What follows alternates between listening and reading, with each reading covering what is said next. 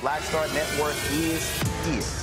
Hold no punches! I'm real revolutionary right now. Support this man, Black Media. He makes sure that our stories are told. Thank you for being the voice of Black America, Roland. Stay black. I love y'all. All momentum we have now, we have to keep this going. The video looks phenomenal. See, there's a difference between Black Star Network and Black-owned media and something like CNN. You can't be Black-owned media and be scared. It's time to be smart. Bring your eyeballs home. You dig?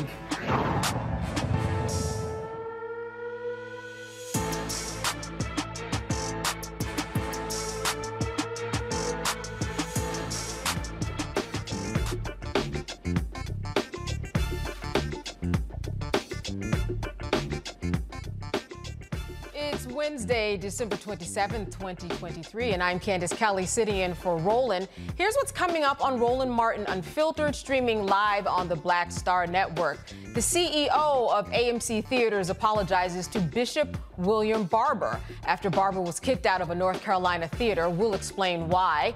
Republicans are desperately trying to find something to use to impeach President Biden, and we'll discuss what straws the GOP is grasping at now. Michigan's Supreme Court allows Trump to stay on the state's ballot, and the grandmother of Juneteenth is gifted back the land her family once owned before a racist mob forced them out. A Black-owned independent baseball league is holding open tryouts for its upcoming season, and we'll talk to someone from a league of our own. And Roland, sit down with the gospel sibling quartet, the Walls Group, who took part in McDonald's Inspiration Celebration Gospel Tour. It's time to bring the funk on Roland Martin Unfiltered, streaming live on the Black Star Network. Let's go. He's got it. Whatever the miss, he's on it. Whatever it is, he's got the scoop, the fact, the find. And when it breaks, he's right on time and it's rolling. Best believe he's knowing. Putting it down from sports to news to politics. With entertainment just for kicks, he's rolling. It's on go, roll, y'all. It's Roland Martin, rolling with Roland now. He's funk, he's fresh, he's real, the best, you know he's Roland Martin now.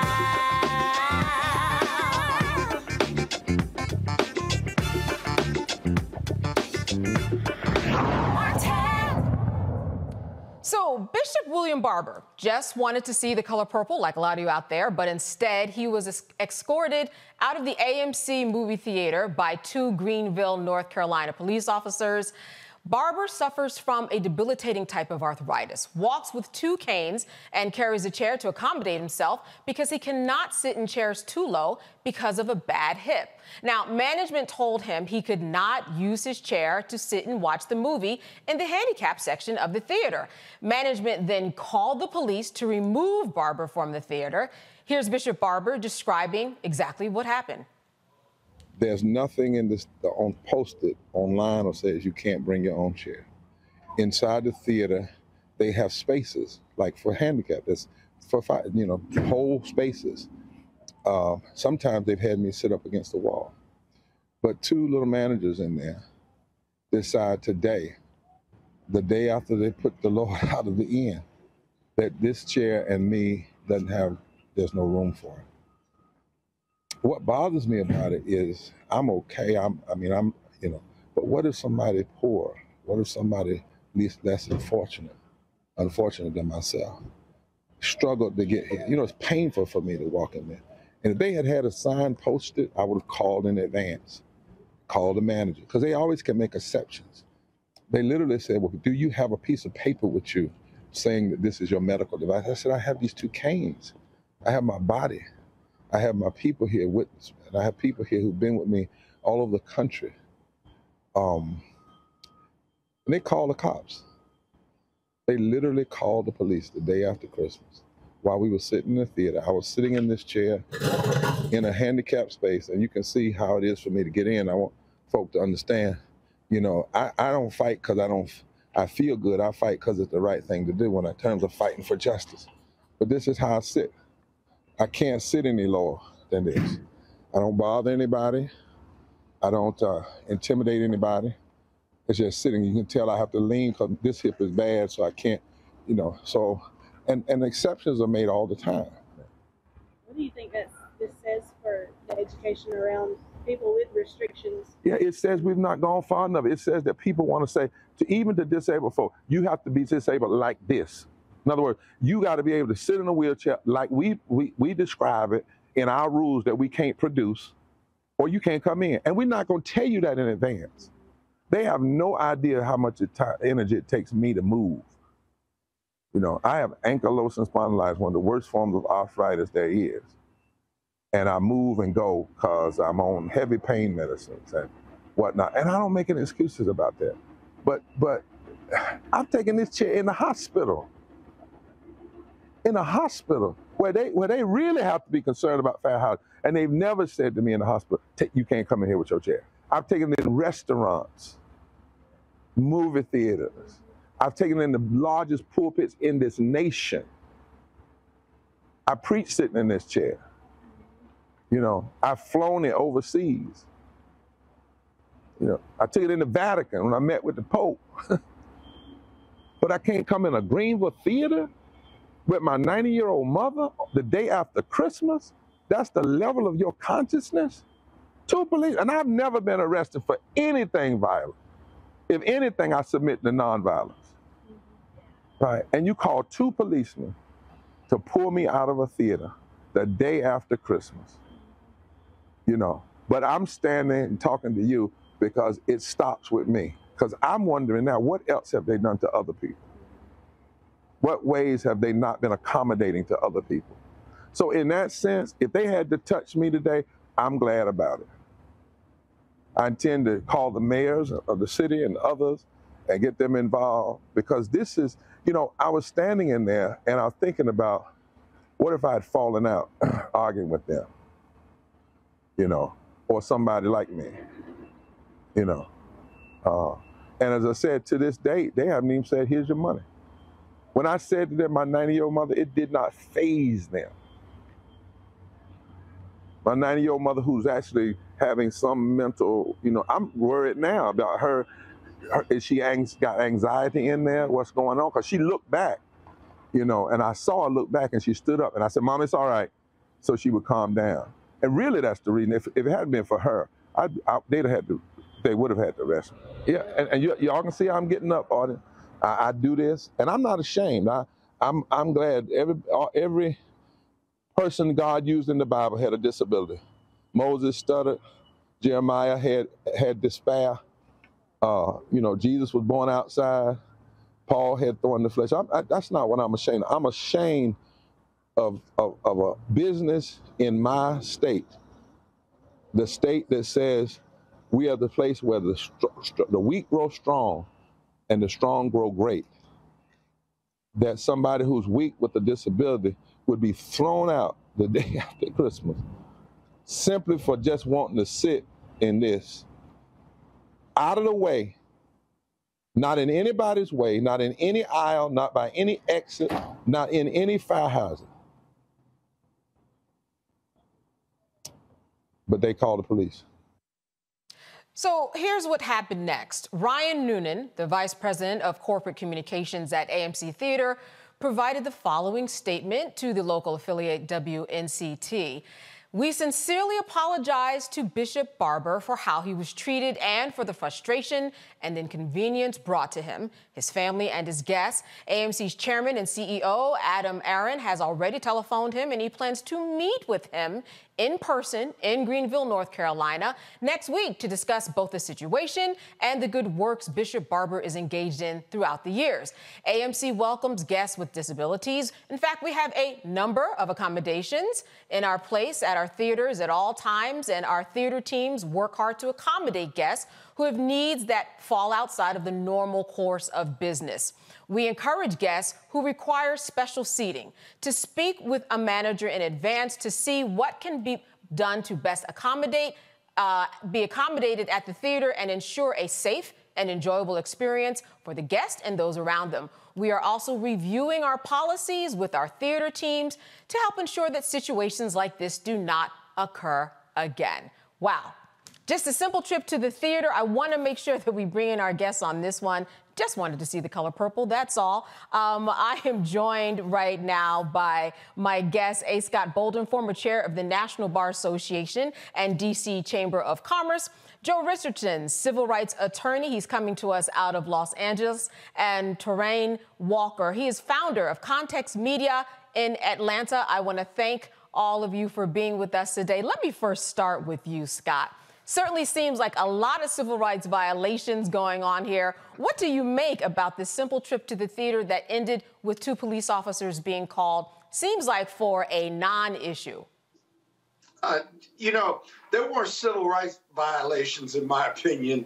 They were just dumb decisions made, right? They're going to get sued for just being dumb and hiring dumb employees or managers who, 2 things. One, they don't exercise or have the freedom to exercise discretion.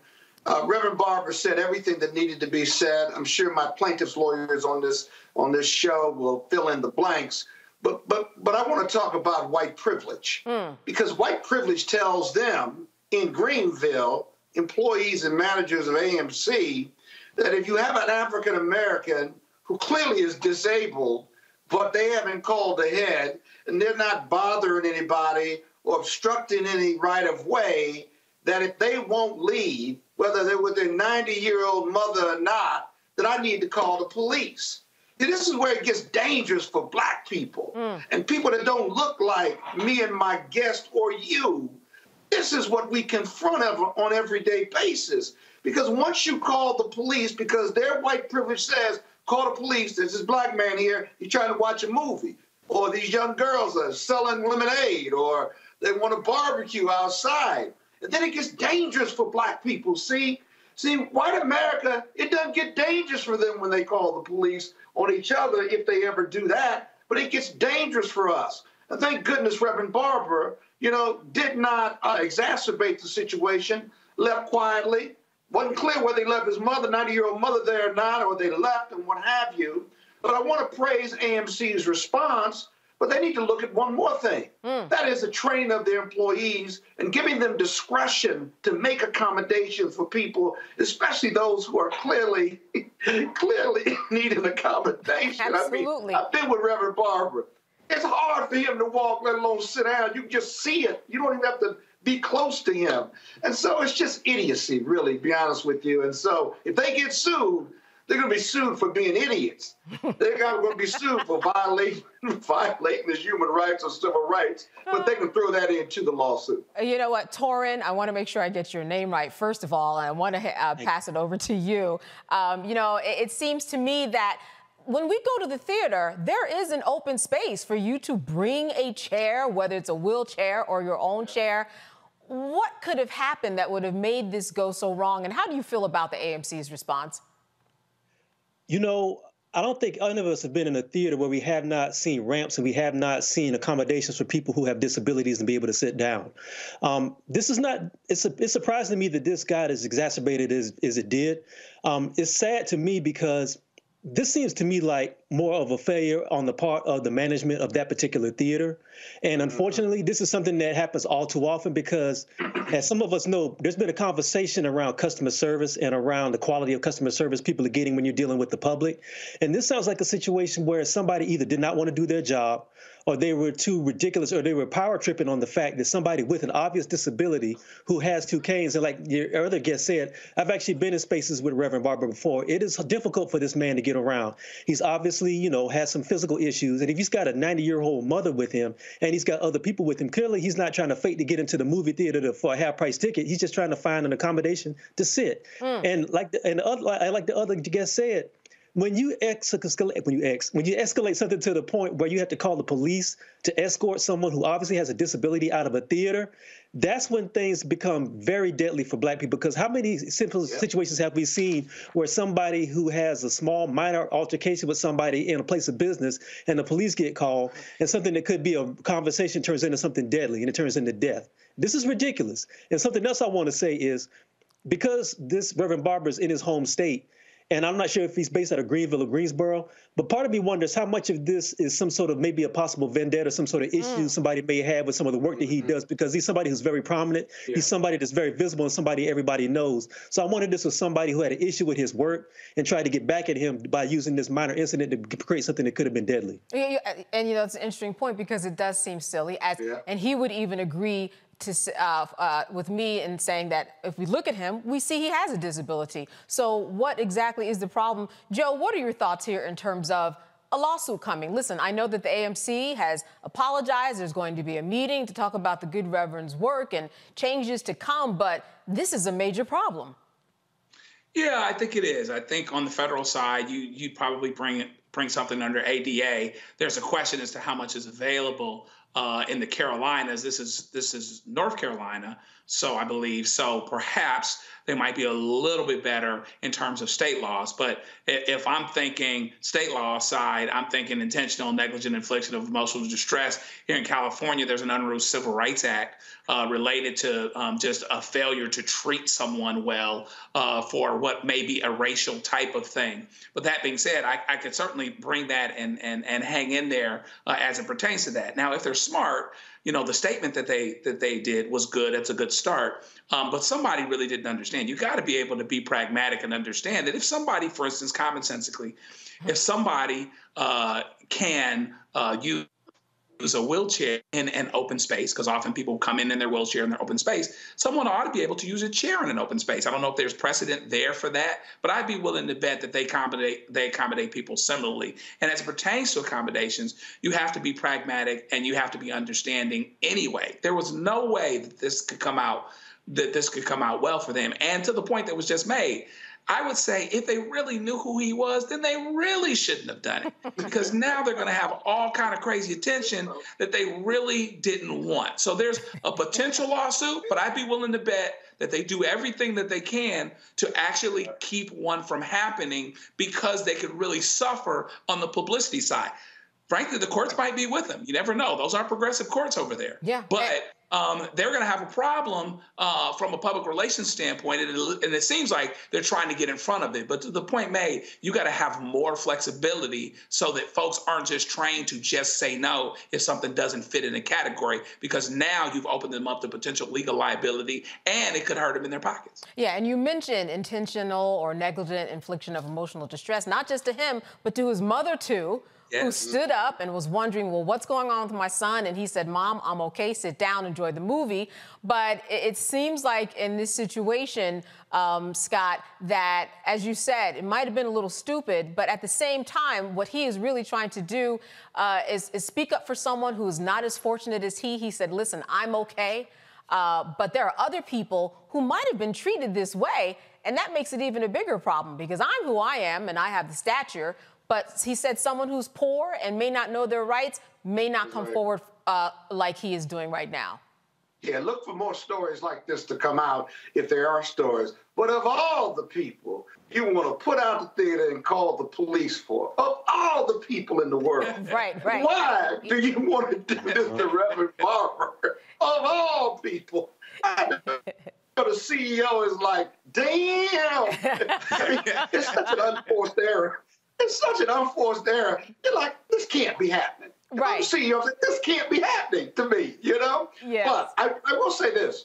I hope Reverend Barber, and I know of his excellence and his brilliance, I could see him forging a partnership with AMC to not only address this issue, but partnering with his organizations, not only on ADA issues for Black folks, but civil rights issues, human rights issues, and something positive and powerful and financial grow out of this without a lawsuit. Because he is a man rooted in love and justice and freedom and equality. And if the AMC wants to be a part of his organization and partner with him because of his love and justice and freedom and equality, this could be a powerful partnership and the beginning of one that started off in the negative. Let's hope that takes place. And if not, there's always the lawsuit. There's always a lawsuit. There's always the lawsuit.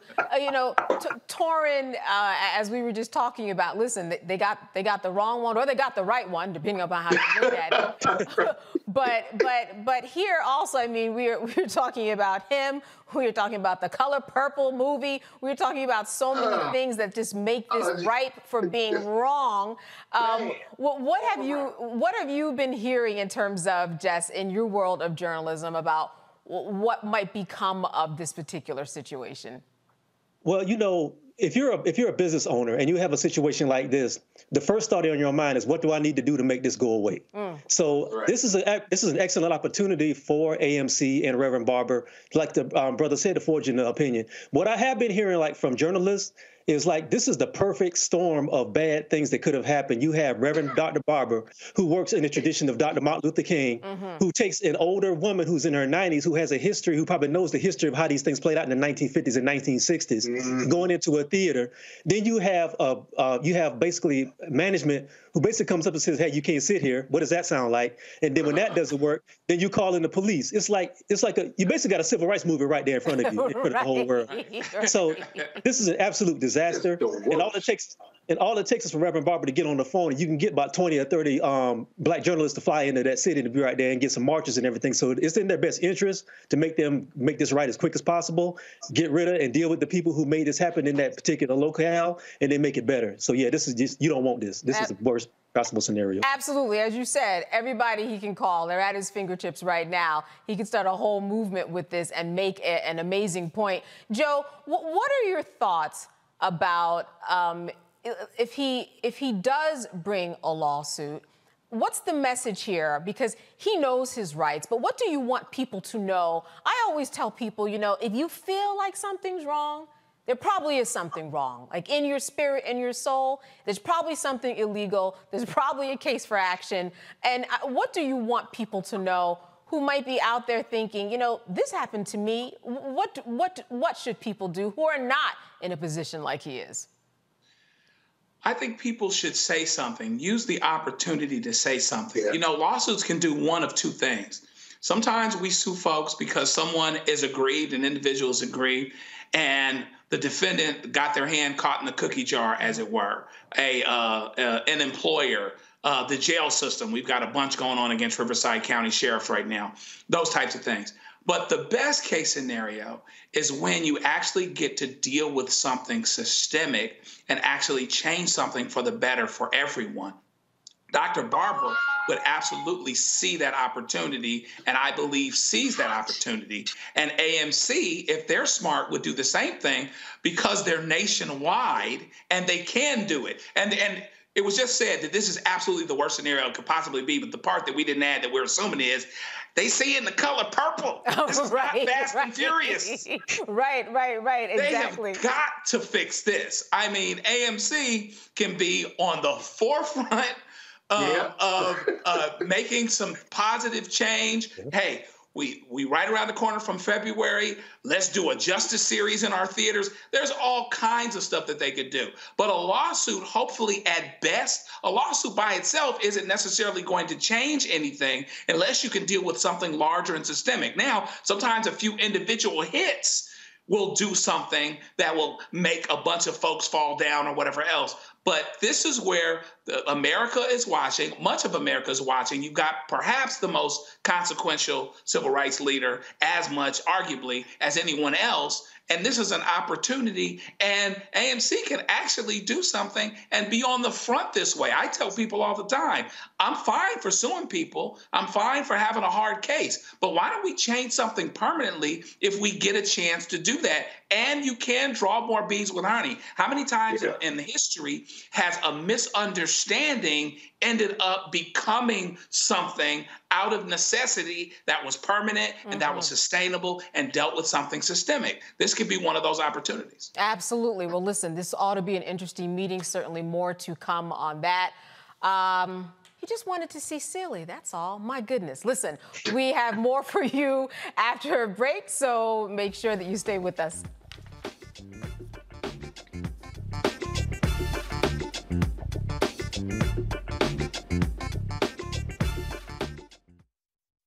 Grow your business or career with Grow with Google's wide range of online courses, digital training, and tools. Gain in-demand job skills with flexible online training programs designed to put you on the fast track to jobs in high-growth fields. No experience is necessary. Learn at your own pace. Complete the online certificate program on your own terms. Stand out to employers, get on a path to in-demand jobs, and connect with top employers who are currently hiring. Take one professional career certificate program or all 6. Earn a Google Career Certificate to prepare for a job in a high-growth field like data analytics, project management, UX design, cybersecurity, and more. All professional career certificate programs must be completed by December 31st, 2024. Scan the QR code to complete the application. There are 1,000 scholarships available. Grow with Google and J. Hood and Associates. Be job ready and qualify for in-demand jobs.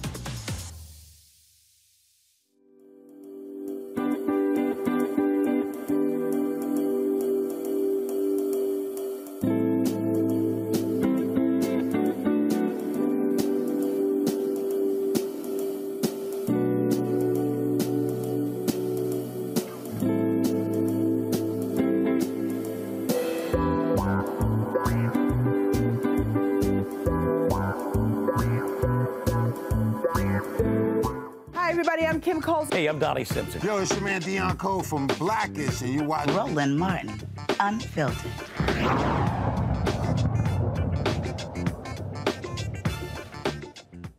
The Republican-led House Oversight and Judiciary Committees are requesting all communications between the White House and Hunter Biden's lawyers that relate to efforts to depose the president's son as part of their impeachment inquiry. House Oversight Chair James Comer and Judiciary Chair Jim Jordan requested in a letter on Wednesday to Edward Siskel, assistant to the president and White House counsel. The GOP chairman said they want to determine whether the president was involved in his son's decision not to comply with a congressional subpoena. The letter asks for all documents and communications sent or received by employees of the Executive Office of the President regarding the deposition of Hunter Biden, as well as any records sent or received by employees of the Executive Office of the President regarding President Biden's statement about the family's business associates on December 6, 2023.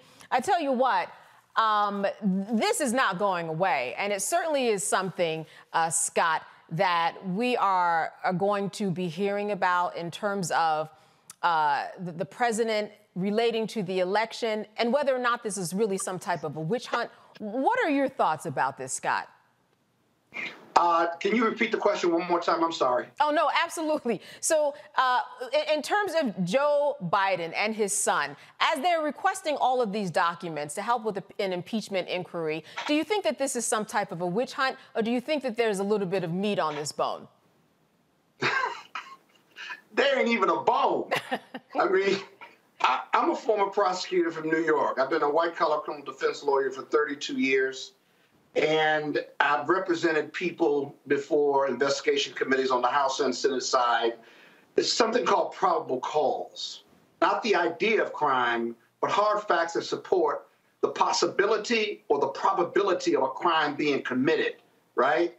Not by Hunter Biden, he's been indicted, but by his father, Joe Biden, the president of the United States or the vice president of the United States. Having an idea that maybe something criminally happened here because of their family business or because his father talked to his business associates. They've got witnesses that said they never saw his father do anything wrong. His father can't peddle influence. And even if his family members, his brother or Hunter, were peddling influence in regard to business deals, right? That's still not enough to impeach or to bring charges against Joe Biden. It simply isn't. You've got to have evidence. You can look at bank accounts and say, well, why did he have all this money coming in, or this $10,000 or $5,000, so what? That's still not enough unless you've got a witness or document or corroboration that says something illegal, inappropriate, or even immorally happened here.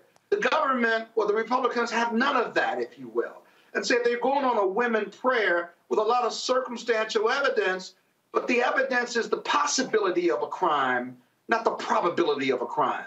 until you get the probability, right? This is a waste of time, money, and resources, even if you've got all the bank accounts. Because Joe Biden has a right to privacy, but he also has a right of innocence, and he's innocent until proven guilty, and so is Hunter Biden here. So this is to offset Donald Trump's 91 federal and state crimes or criminal investigations or indictments that he's facing. But that dog's not going to hunt, because in the end, it's going to be a choice between Biden and Trump.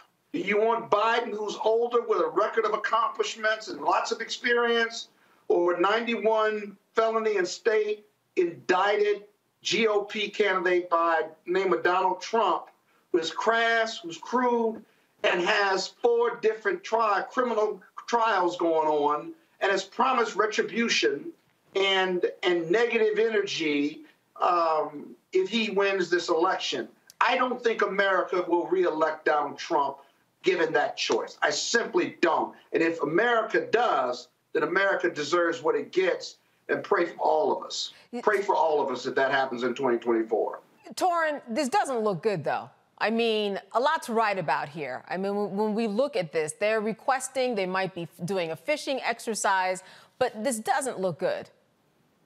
No, it doesn't look good at all. And we have to be clear here. Just because you may be connected to somebody and you may be powerful, I think what's going on here is we have to send a message that nobody is above the law.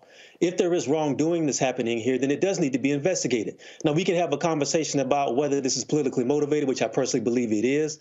But if you look back at the history of people who have been indicted, who have been convicted in some cases, and also have been under intense scrutiny for things that for far less, I don't see any problem with that. But to the point about whether there's anything that's going to be there, obviously an inquiry, investigations will find that out. But we also have to be honest here, and this is something I figured was going to happen eventually, when the Democrats and also when people who are on the left started going at the Trump, I knew it was going to be a matter of time before the Republicans were going to figure out some sort of way to get their lick back in a sense. And I think a lot of what's happening here is something like Kendrick called Democrats and Republicans, where you got 2 different parties who are fighting each other, and they're using their proxies to make this happen. Now, obviously, Hunter's been indicted.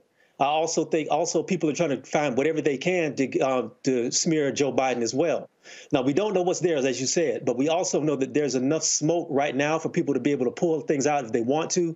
Now, where that's going to go, who knows? But I also know that from a media standpoint, sometimes all it takes is for you to muddy the water to completely put people off from the process of even electoral politics. And if you muddy the water enough, and if you get enough stories out there floating around to make people decide, have questions about where they're going to decide when it comes to November, sometimes that's all you need. All you need is for people to be curious enough and be questioning enough to not go into the people you want them to deal with, and that's all you got. Sometimes that's the win right there, is to make people not move. Absolutely. Now, Joe, do you think that this is all part of a political strategy, or do you think when you look at Hunter Biden, there was an indictment for a reason, and there were a lot of other things that he could have been indicted for? But what are your thoughts about whether or not there's still a fire out there? To Brother Bolden's point, Hunter Biden is innocent until proven guilty, but he's been hot for a minute. Yeah. And everybody knows that he's been hot for a minute. And I think Hunter Biden has some problems. We'll see if it ends up resulting in criminal conviction. And by the way, this is Biden's independently operating Justice Department, by the way. This is his father's Justice Department, okay? And so there is an air of legitimacy, I would say, because it's going on under the circumstances that it's going on. Do you really think Trump's Justice Department would ever prosecute his kids? It would never happen. But that doesn't mean that that Joe Biden is hot. Because, by the way, Trump's Justice Department looked into some of this stuff, particularly as it pertained to Joe Biden. And there was nothing hot going on then with Joe Biden, and he hasn't warmed up since. Okay. And so that's what we have now. But to the point that was just made is that, they can hang in there, make this a political thing that will make people a little bit more disaffected. Remember, they don't want people, the Republicans don't want people to go to the polls. The Democrats do. And so you can create an air of less than optimism and those types of things. It's absolutely politically motivated all day long. But because it's politically motivated, it can also have political consequences. They have a 3-vote majority in the House. Republicans in swing districts don't want to vote for this thing, even if they did. they may suffer a consequence from having just voted for the inquiry. They're going to try to minimize it and say, hey, we're just looking, we're not doing this. But if this goes anywhere and makes the news more than the day-to-day things that deal with people, real people and their issues and their problems, the swing districts guys are going to have a serious problem. So there could be political consequences. Hunter Biden's been hot for a long time, so I expect this as it pertains to Hunter Biden. But just like Hillary came and testified all of those years ago, that's right, and Trump wouldn't, Biden will cooperate on the level that he needs to. And I'd like to think that he would get through this, and he's focused enough, and his people around him are smart enough to get them through it. But that's a separate situation than Hunter. They are not the same person. Scott, this is for you. Let's say that you are the attorney for Joe or Hunter. What are you telling them at this time? What do those conversations, what do you think they look like now? Because this is getting really messy when we're coming right in the middle of the campaigning season. Well, having represented a number of elected officials and candidates and public figures, there are three strategies that I know Abby Lowell is discussing with Hunter Biden and President Biden's counsel are discussing with him. There is certainly the legal approach and the legal defense, right? There's a political strategy, and this is all politically driven, right? And then there's a PR strategy, which we saw when Hunter Biden showed up with Abby Lowell and said, I'm here, but I'm only here to testify publicly, not privately. GOP wants him to testify privately because they don't want to be embarrassed publicly. They want to see the documents, hear his testimony, get a feel for him as a witness, and then put him out before the public, or maybe not, right? All three of those strategies are not coherent or consistent, or rather congruent with one another at various times. This is high-level stuff. The presidency of the United States will be impacted by what happens to Hunter Biden, one. The presidency itself could be impacted either through impeachment or through the election process. And then on the PR side, both sides, both Hunter Biden and Joe Biden, are taking political and PR hits on an everyday basis because you got the press. And so these need to be coordinated strategies. In the end, I'm giving them confidence, I'm giving them comfort, right? And I'm sharing my capabilities and my team's capabilities with them to give Hunter Biden and Joe Biden every chance, right? Every opportunity to not only beat these charges legally, but to win the PR game and also ultimately win politically, because the biggest office in this country, the most powerful office in the world, is at stake, literally, even though Joe Biden isn't indicted and even though he's under a tepid investigation by the House, and it's an election year in 2024. Bottom line is it's a lot of moving parts, right? You got to be coordinated, you got to defend, and while you can't coordinate with his dad and his lawyers, the law firm representing Hunter Biden, right, has to be at their A game in all three of these fronts, because the legal piece, the legal defense is the most important, right? And they're making all the right moves legally right now, because if they're, watch this real quick. If there were two levels of justice, like the GOP says, Hunter Biden is the poster child for it. My lawyer on the panel will agree. He had a deal that was cut. No jail time, a couple of misdemeanors. He certainly had a drug habit. It's a health issue. And an independent prosecutor, after investigating for 5 years, came up with this deal. The government agreed with it. The defense agreed with it. The GOP leadership complained about it. The deal fell apart in court. And then he's been indicted on like 9 charges, 4 or 5 felonies for conspiracy and gun charges and not paying your taxes on time. He's got to be one of the few that have ever been indicted for felonies on those type of charges. That makes absolutely no sense. And watch Abby Lowell, his defense lawyer, make a big deal of it, not only in court, but out of court on the PR and the political side. So a lot to watch, unfortunately, but there's a presidential election coming up in 2024, and it's for all the prizes. Yeah, absolutely. Joe, we're agreeing with that advice. I mean, all the strategies that have been talked about, are you adding a little something? Yeah, no doubt about it. You absolutely have to coordinate your strategy. I think PR is incredibly important as well. You know, legal, of course, is about what's going on in the box, but there is a public information war to win. And perhaps in that way, not only can he help himself, but he can actually help his father. All right. That's right. That's right. You can jump in if somebody wanted to jump in. No, I will say this, just from speaking from a media standpoint, yes. I think something that's very important to understand is that people have to be very wary of the fact that PR is different from journalism. And I think sometimes people have to understand that even though these stories may not be pleasant for some of the people on a political level, the point of a journalist is to get to the truth. And there's going to be some things that are going to come out during this inquiry and probably if this goes to trial that are not going to be pleasant. And I think some people are going to have to separate what they want to see from the truth. And that's going to be on both sides of the aisle politically, and it's also going to be down on both sides of the aisle from a PR standpoint and from a journalism standpoint. I think it's going to be incumbent on a lot of journalists, if they are journalists, to understand that you have to be able to report the facts, regardless of what your personal opinions are, and put those out there. That has to be, people need to be made aware of that as well. Oh, absolutely, absolutely. If someone's going to get down to the bottom of it, it's going to be the journalists. All right, Roland Martin Unfiltered. We'll be right back after this break. You're watching the Black Star Network. Hatred on the streets, a horrific scene, a white nationalist rally that descended into deadly violence. White people are losing their damn minds. An angry pro-Trump mob storms the U.S. Capitol. We're about to see the rise of what I call white minority resistance.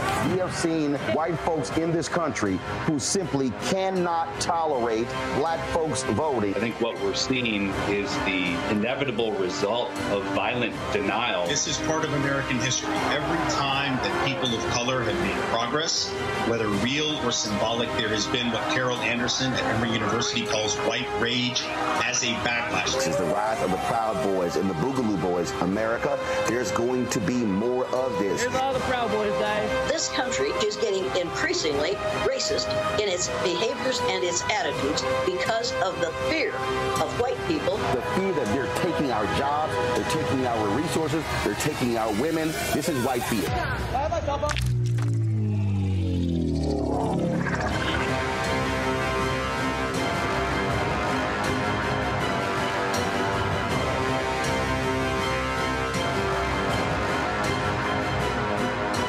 What's up? Geek Tony in the place to be. Got kicked out your mama's university, creator and executive producer of Fat Tuesdays, an air hip-hop comedy. But right now, I'm rolling with Roland Martin, unfiltered, uncut, unplugged, and undamn believable. You hear me?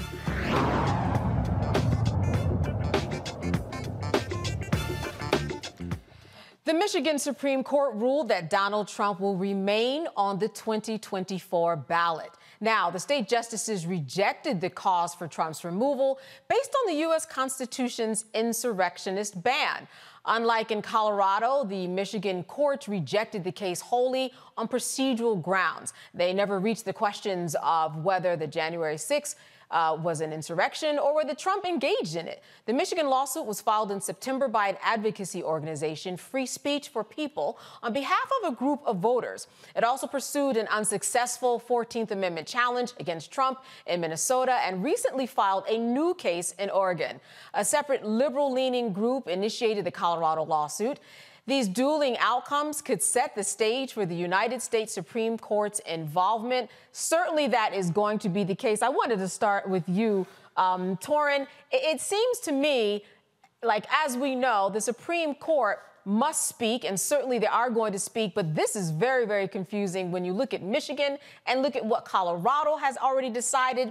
There are so many moving parts here, and we don't know what other states are coming up next with perhaps the same or a totally different decision, because this decision in regards to Michigan was based on procedural grounds, saying that the Secretary of State did not have the right to even determine whether or not Trump could be on the ballot. What are your thoughts about all of these different decisions that have come in so far with Michigan and Colorado?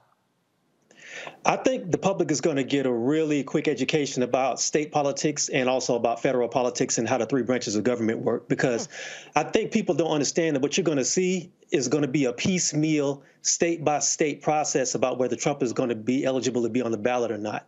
And when you see these sorts of things play out, what's going to happen is it's going to end up going up to the Supreme Court, because when you have 50 states, and I think, like I said, every state is going to rule on this. Then there's going to be countersuits. Then there's going to be counter arguments on that. And it's going to be so confusing that the backlog of paperwork and the backlog of procedure and legislation is going to have to be hammered out by the Supreme Court. Now, when it gets to the Supreme Court, it's going to be interesting to see whether or not that's going to be something that's going to be binding up close enough to the point where it gets to the place where we're at the time when the election comes close. Because if you move it too close to the time for election when he's eligible to become on the ballot, then it's going to end up devolving back to the states, and then we're going to have to do this whole process all over again. I think what's going to happen is you're going to see procedures happen in American politics in 2024 that you have not seen in the last 200 years.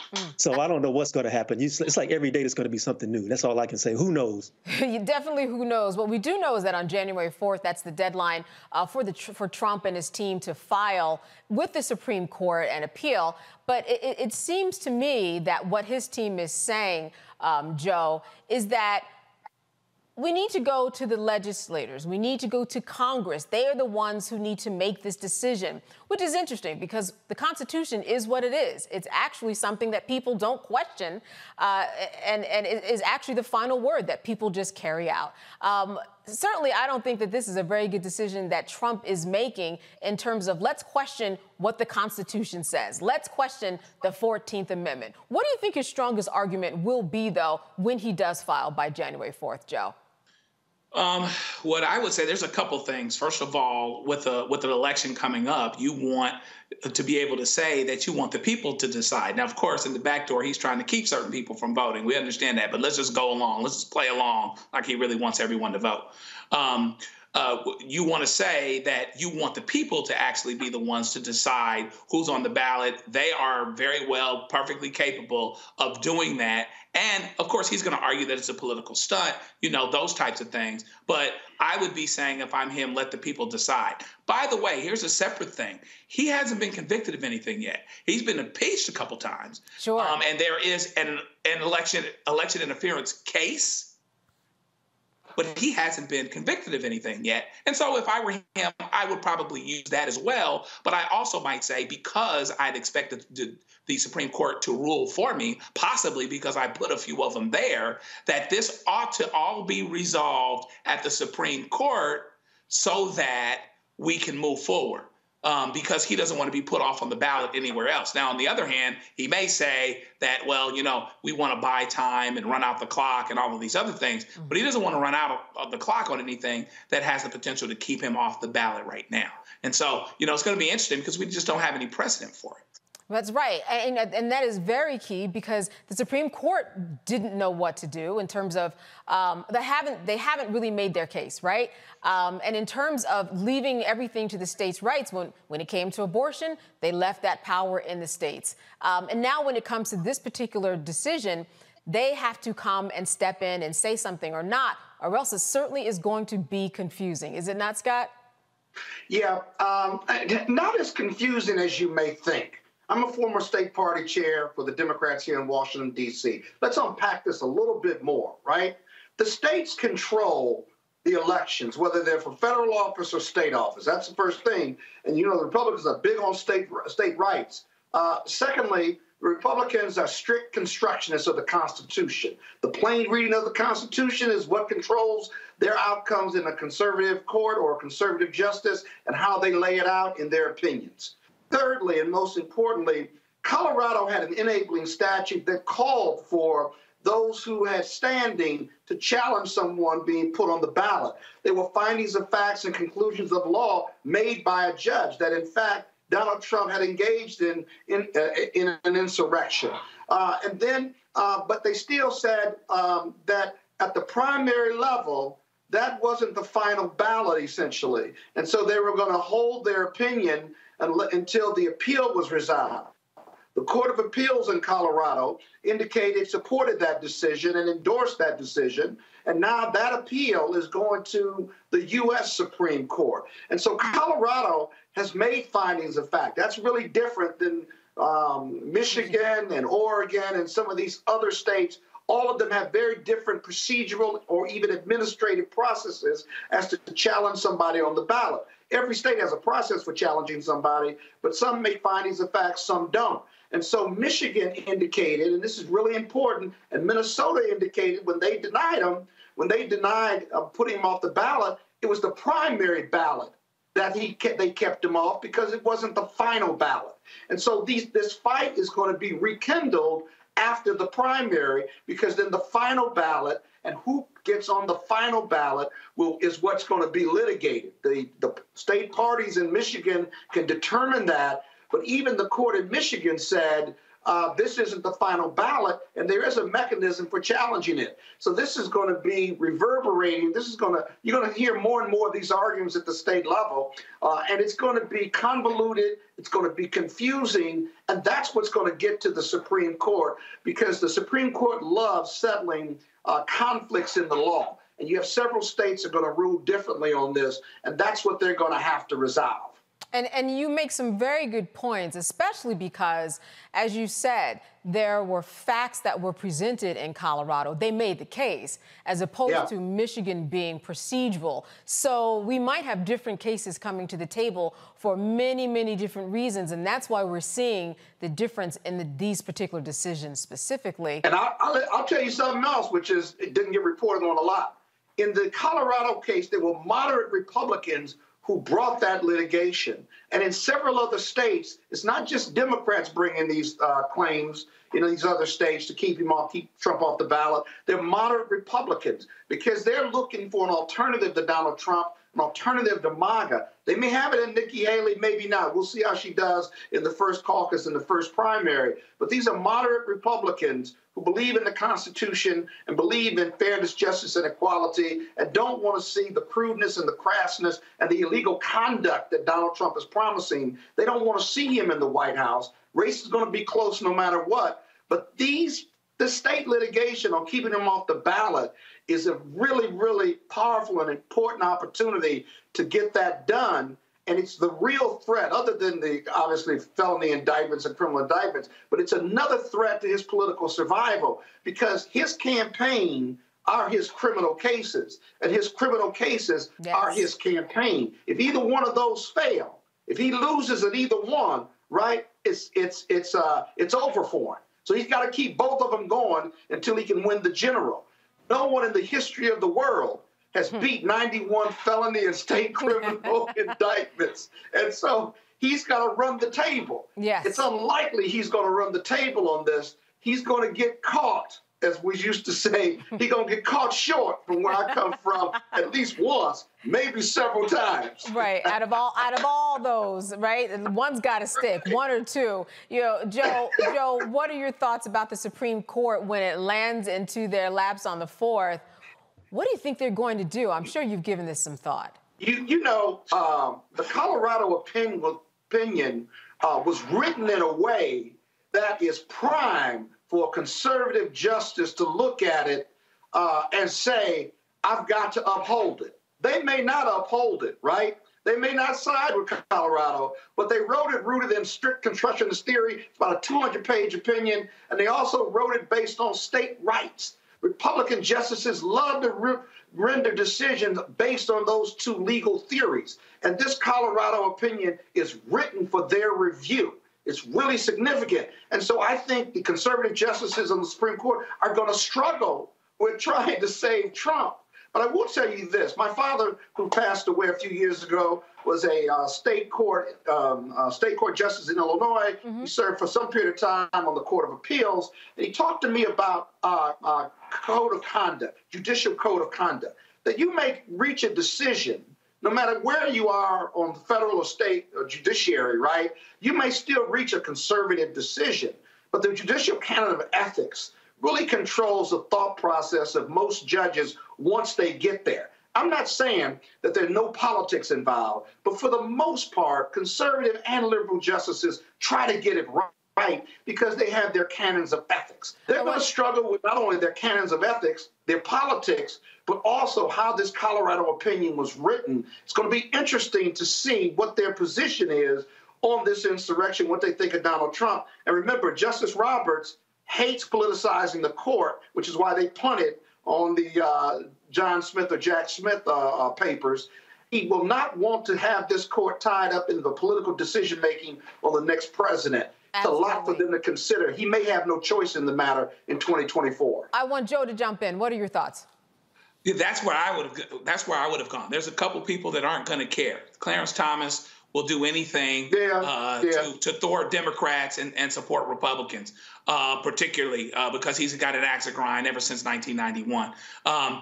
Roberts will come in and try to find the middle ground that preserves the legitimacy of the court, even though he gets decisions wrong as well. I'm not saying that he's faultless, but he is concerned enough about the legacy of the court to try to make something happen that doesn't make it look like the court figured in on who became president. He will try. We will see if he will succeed, but he will try. Yeah. You know, I agree. Yes. Now, it's interesting because Trump recently had kind of a win in the Supreme Court when they decided not to determine whether or not immunity applied to him. I'm wondering if you would say,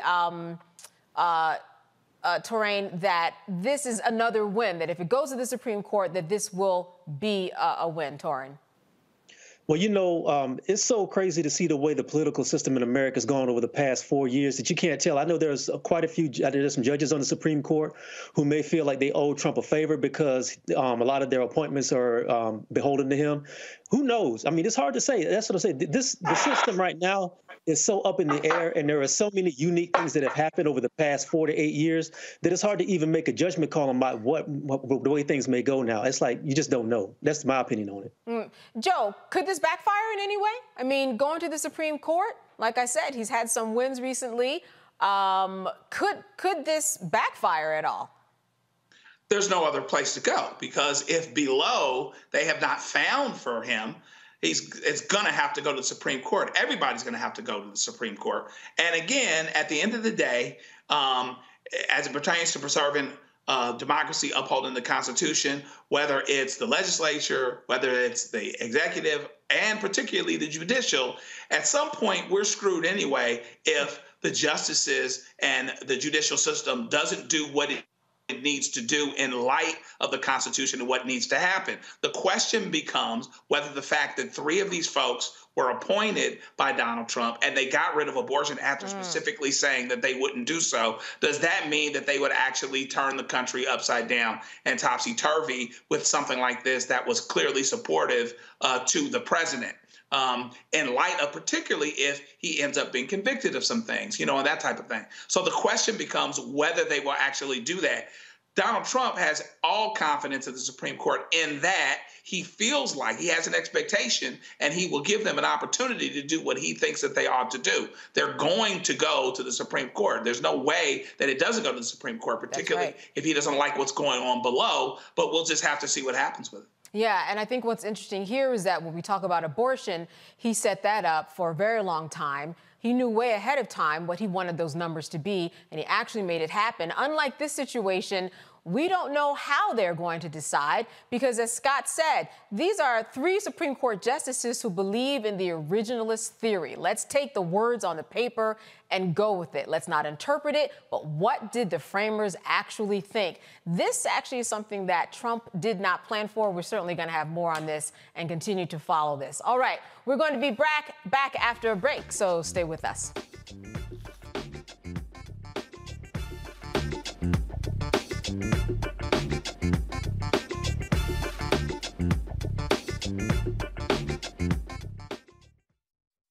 Don't you think it's time to get wealthy?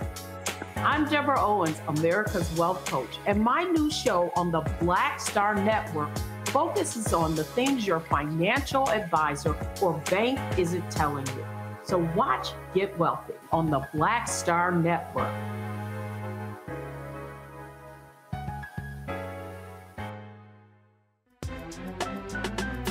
I'm Faraji Muhammad, live from LA. And this is The Culture. The Culture is a two-way conversation. You and me. We talk about the stories, politics, the good, the bad, and the downright ugly. So join our community every day at 3 p.m. Eastern and let your voice be heard. Hey, we're all in this together. So let's talk about it and see what kind of trouble we can get into. It's The Culture. Weekdays at 3, only on the Black Star Network.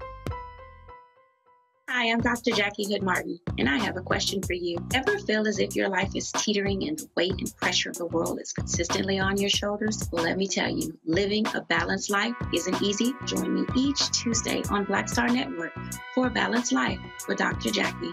We'll laugh together, cry together, pull ourselves together, and cheer each other on. So join me for new shows each Tuesday on Black Star Network, A Balanced Life with Dr. Jackie.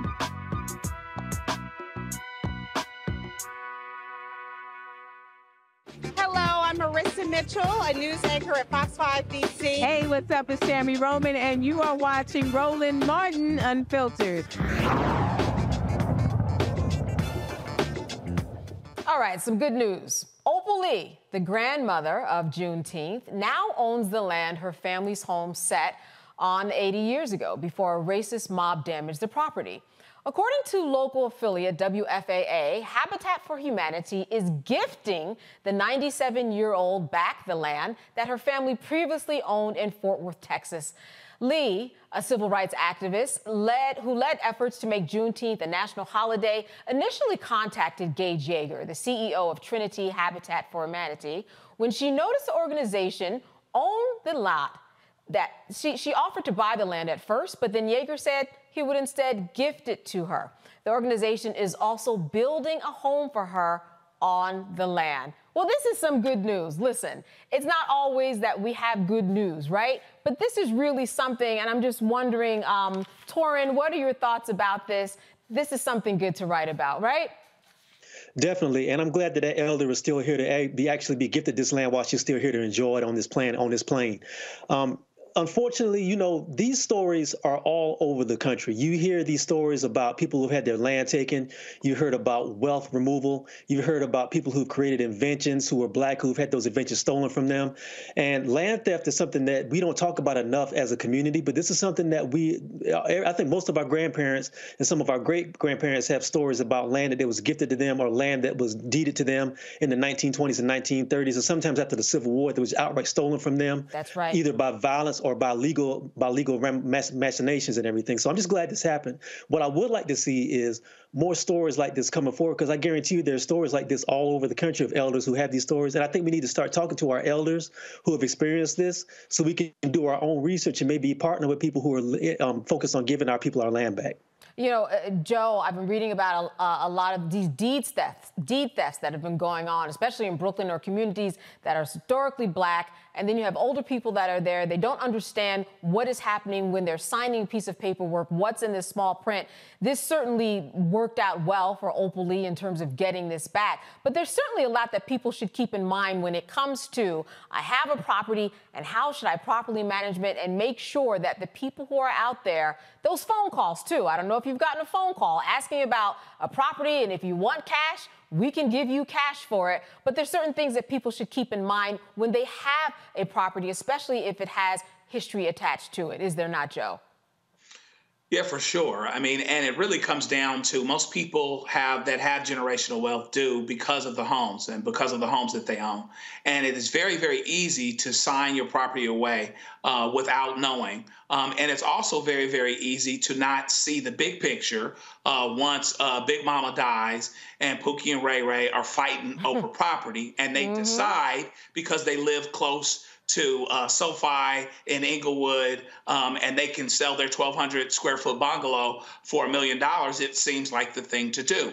Meanwhile, back at the ranch, what you've done is you've given away, basically, you've gotten a value for it, but a generational wealth and a placement in a community. And so one of the things that has to happen, I think, is that we have to have larger lessons about the larger issues related to this, how hard it was to get property. Read the book Color of Law and the things that happened, how the interstates split up neighborhoods that were racially mixed and took properties away from us. Teach history on how it was so difficult to get property. And now you can be strategic about keeping property in a family, about doing rentals, whether you help somebody that's in the family get on their feet, or whether you rent at market value, you have it in trust, and you do things that help to preserve it, and you have plans in place so someone doesn't have to die and then things go into probate, which often is what sucks a lot of the value away from the property and a lot of the wealth, because there is a fight where the lawyers have to get paid per court order, yes. But there might not be the ownership afterward that it would be, and there certainly wouldn't be as much. So we have to look around the corner and not just to it, and hopefully plan for those things so that these things are in place when someone passes, so there's frankly less to fight about. Absolutely. Currency here is the information here, right, Scott? And not everybody can be an Opalian.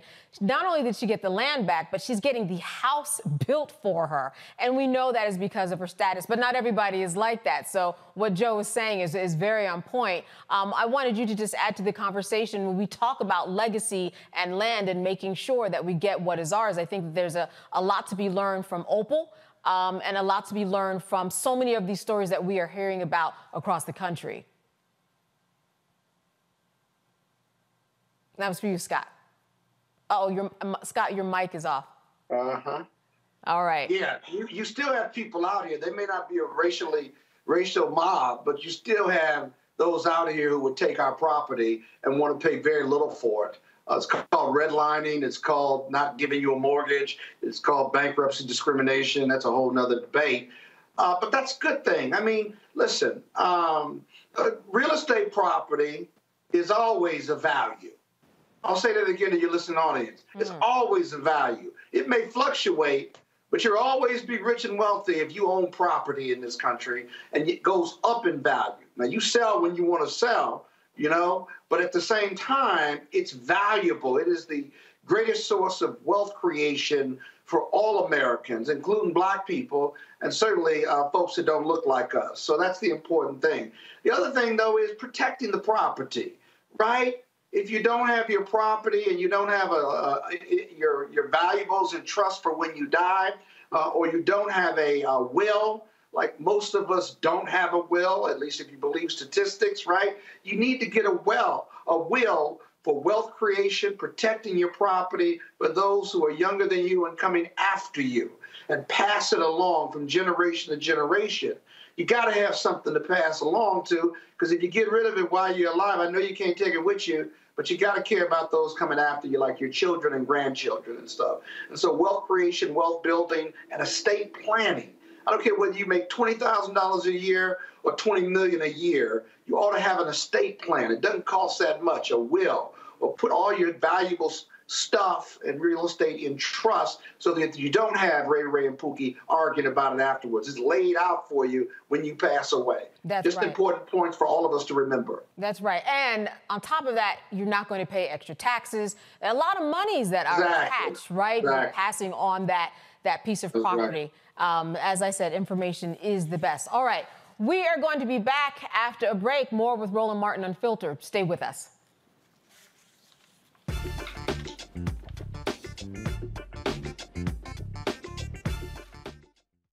Next on the Black Table with me, Greg Carr, the enigma of Supreme Court Justice Clarence Thomas. What really makes him tick, and what forces shaped his view of the world, the country, and Black America? The answer, I'm pretty sure, will shock you. And he says, people think that I'm anachronistic. I am. I want to go backwards in time in order to move us forward into the future. He's very upfront about this. We'll talk to Corey Robin, the man who wrote the book that reveals it all. That's next on the Black Table, only on the Black Star Network. I'm Dee Barnes, and this week on The Frequency, we talk about school to prison pipeline, book bans, and representing for women's rights. The group Moms Rising handles all of this. So join me in this conversation with my guest, Monifa Bendelli. This is white backlash. This is white fear that happens every time Black people in the United States help to walk the United States forward towards what is written on the paper. Right here on The Frequency on the Black Star Network.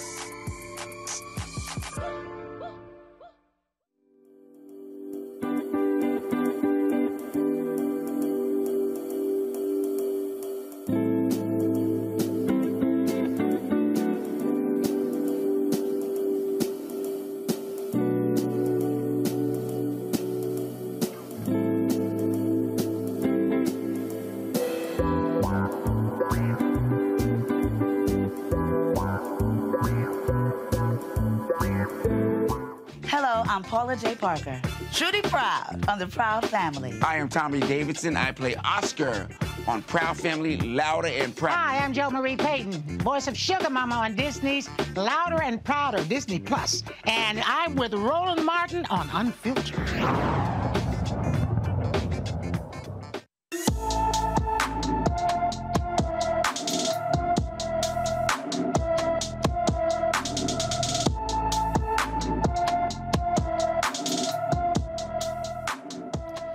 Cassidy Clausell Young has been missing since November 26, 2023, from her Harvest, Alabama home. The 15-year-old is 5 feet 5 inches tall, weighs 125 pounds, and has black hair and brown eyes.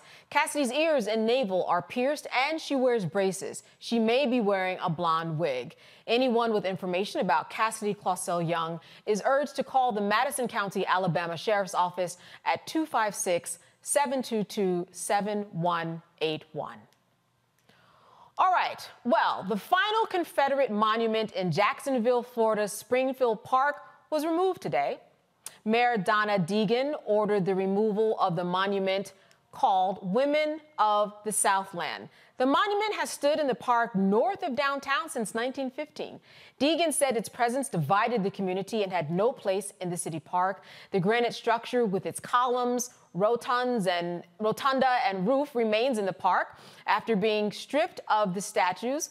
What will be done with the Springfield Park monument after it's removed is unclear. Previously called Confederate Park, Springfield Park was renamed in 2020. So I guess it's just about time. Would you say, Torin? It's about time that came down. First of all, I got to give a shout out to my hometown, Duval. Oh, all right. I grew up in Jacksonville. I grew up not too far from Springfield on the west side. So it's a beautiful thing. But I do got to say this.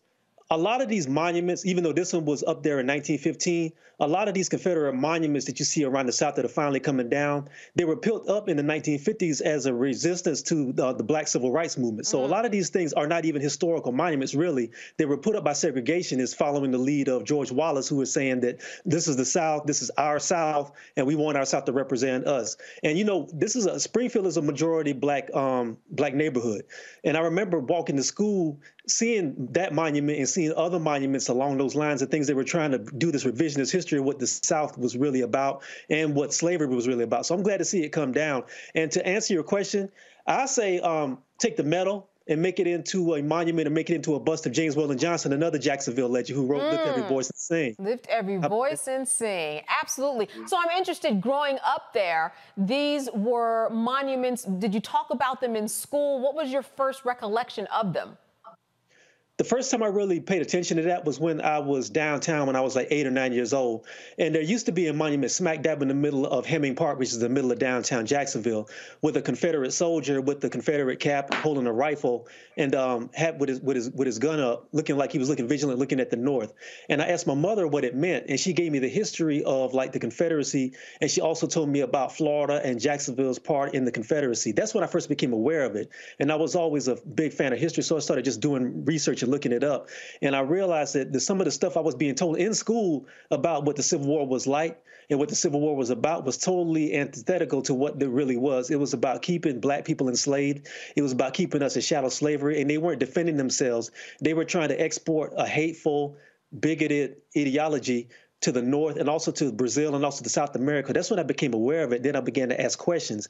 And sometimes the answers I got didn't really match up with the history. And I had to do my own research, which like a lot of young black people had to do down there. You had to really do your own research. You had to dig for yourself.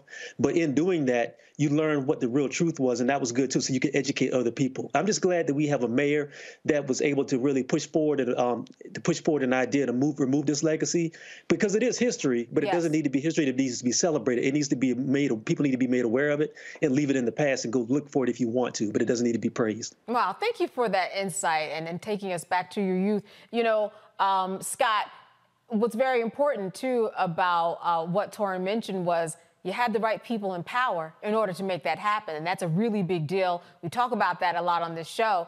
That's where the voting comes in, and that's where it's so important. And you have to get to the polls in order to eventually see a change like this.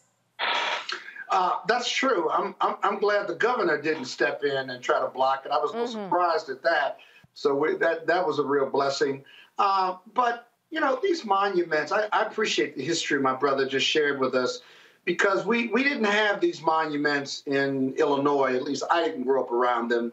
But what's interesting to me now as an adult is that we are the only country that celebrates a civil war of a group of people from the South that lost the Civil War, that were attempting to disrupt this experiment of democracy called the United States of America in their efforts to form a more perfect union. The actual democracy was at stake here, and the North won. Freedom, justice, and equality won for whatever reason under the leadership of Lincoln, whether he wanted to free the slaves or save democracy, take your pick. And yet we celebrate the South, we celebrate the Confederate. I mean, we celebrate with organizations, the monuments, anything referring to the South or the Confederacy ought to be barred by law as far as I'm concerned. Because if you go to Germany, right, you see no remnants of the Third Reich or of Hitler or the World War II and Germany's march towards conquering several countries. And yet here in the States, it's like we put our arm around our Southern brothers who threaten democracy and say it's okay, we were still all Americans. I've never seen anything like it, and it's illogical. And so we have to remember that. And so any images, any celebrations of the South, at least from a public standpoint, ought to be barred by law. Now, what you should do with these monuments and what have you, if they love the South and the daughters of the South and the men of the South who want to celebrate it and folklore to back in the day and make America great again,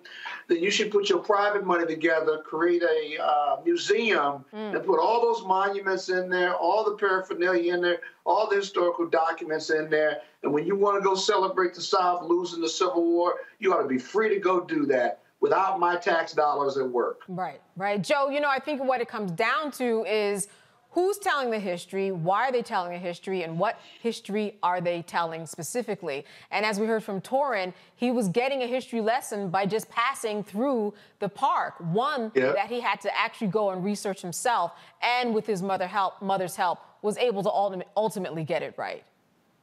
Fortunately, and you know, this is a reminder, right? Torrin's story reminds us all that we have to make sure that we're talking to our kids and that we're talking to our parents, we're talking to our grandmothers, we're talking to our aunts and our great aunts and our great uncles and our great grands, because we need to make sure we don't lose sight of this history, because often they lived these stories. Right. I remember my mom grew up in Indianapolis, and she talked about, and I asked her at one point, I said, have you ever dealt with segregation? And depending on who it is or who it is you ask, Indiana is either the northern capital of the South or the southern capital of the North.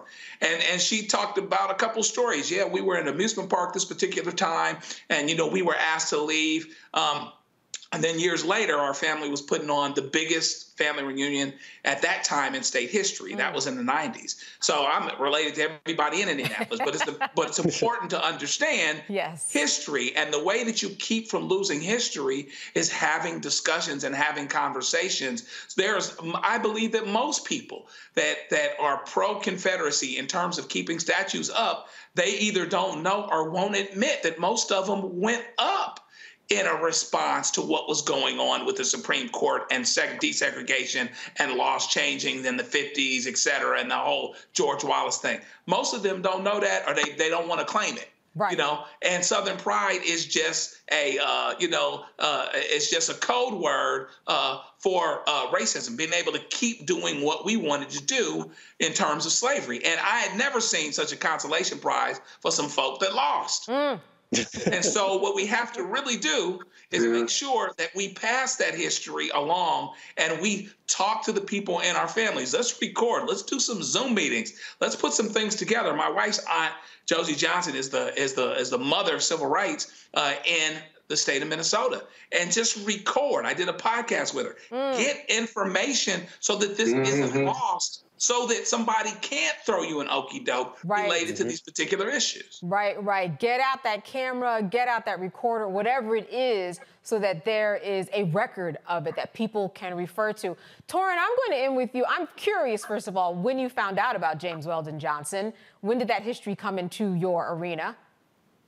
I became aware of that because my mother and my grandmother were really big on history. There we go. And you know, Jacksonville, when I was growing up, didn't really have a lot of places you could go to understand about Black history. There is a museum called the Ritz Theater in Springfield, where I learned a little bit about that. But I read The Souls of Black Folk when I was like 8 or 9 years old.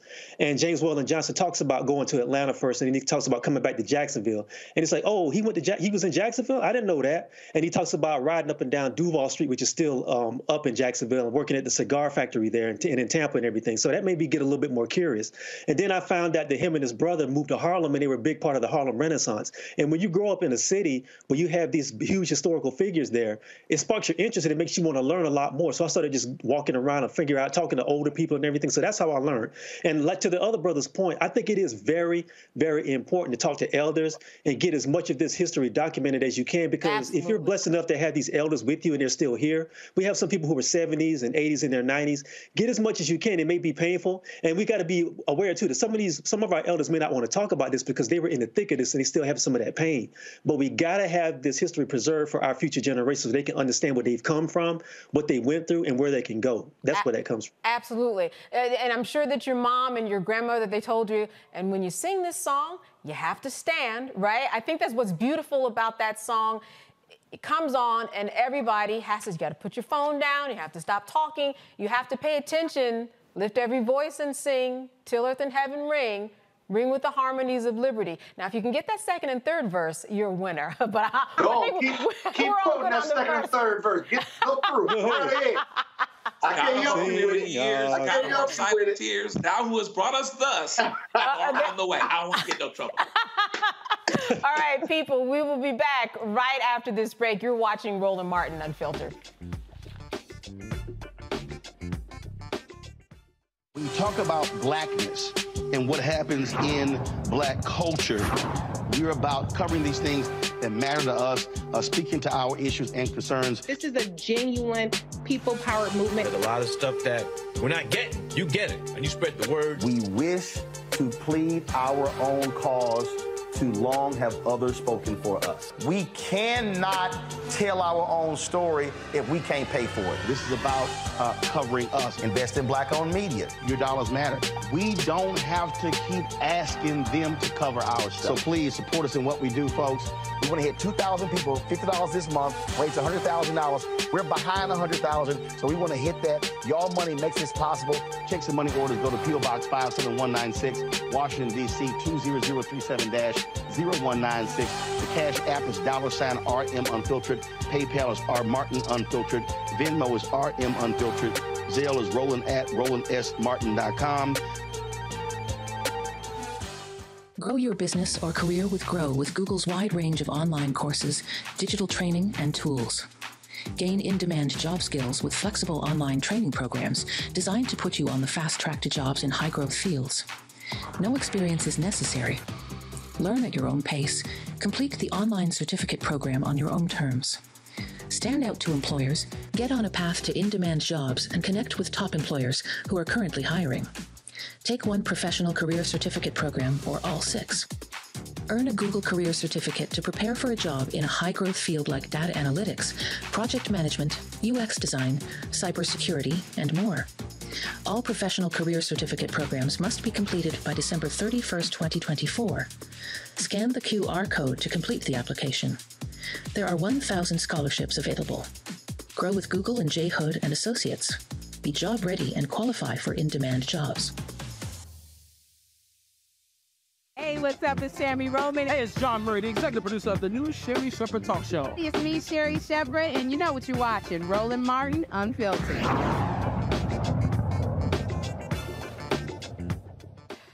A Colorado jury convicted the 2 paramedics connected to the 2019 death of Elijah McClain.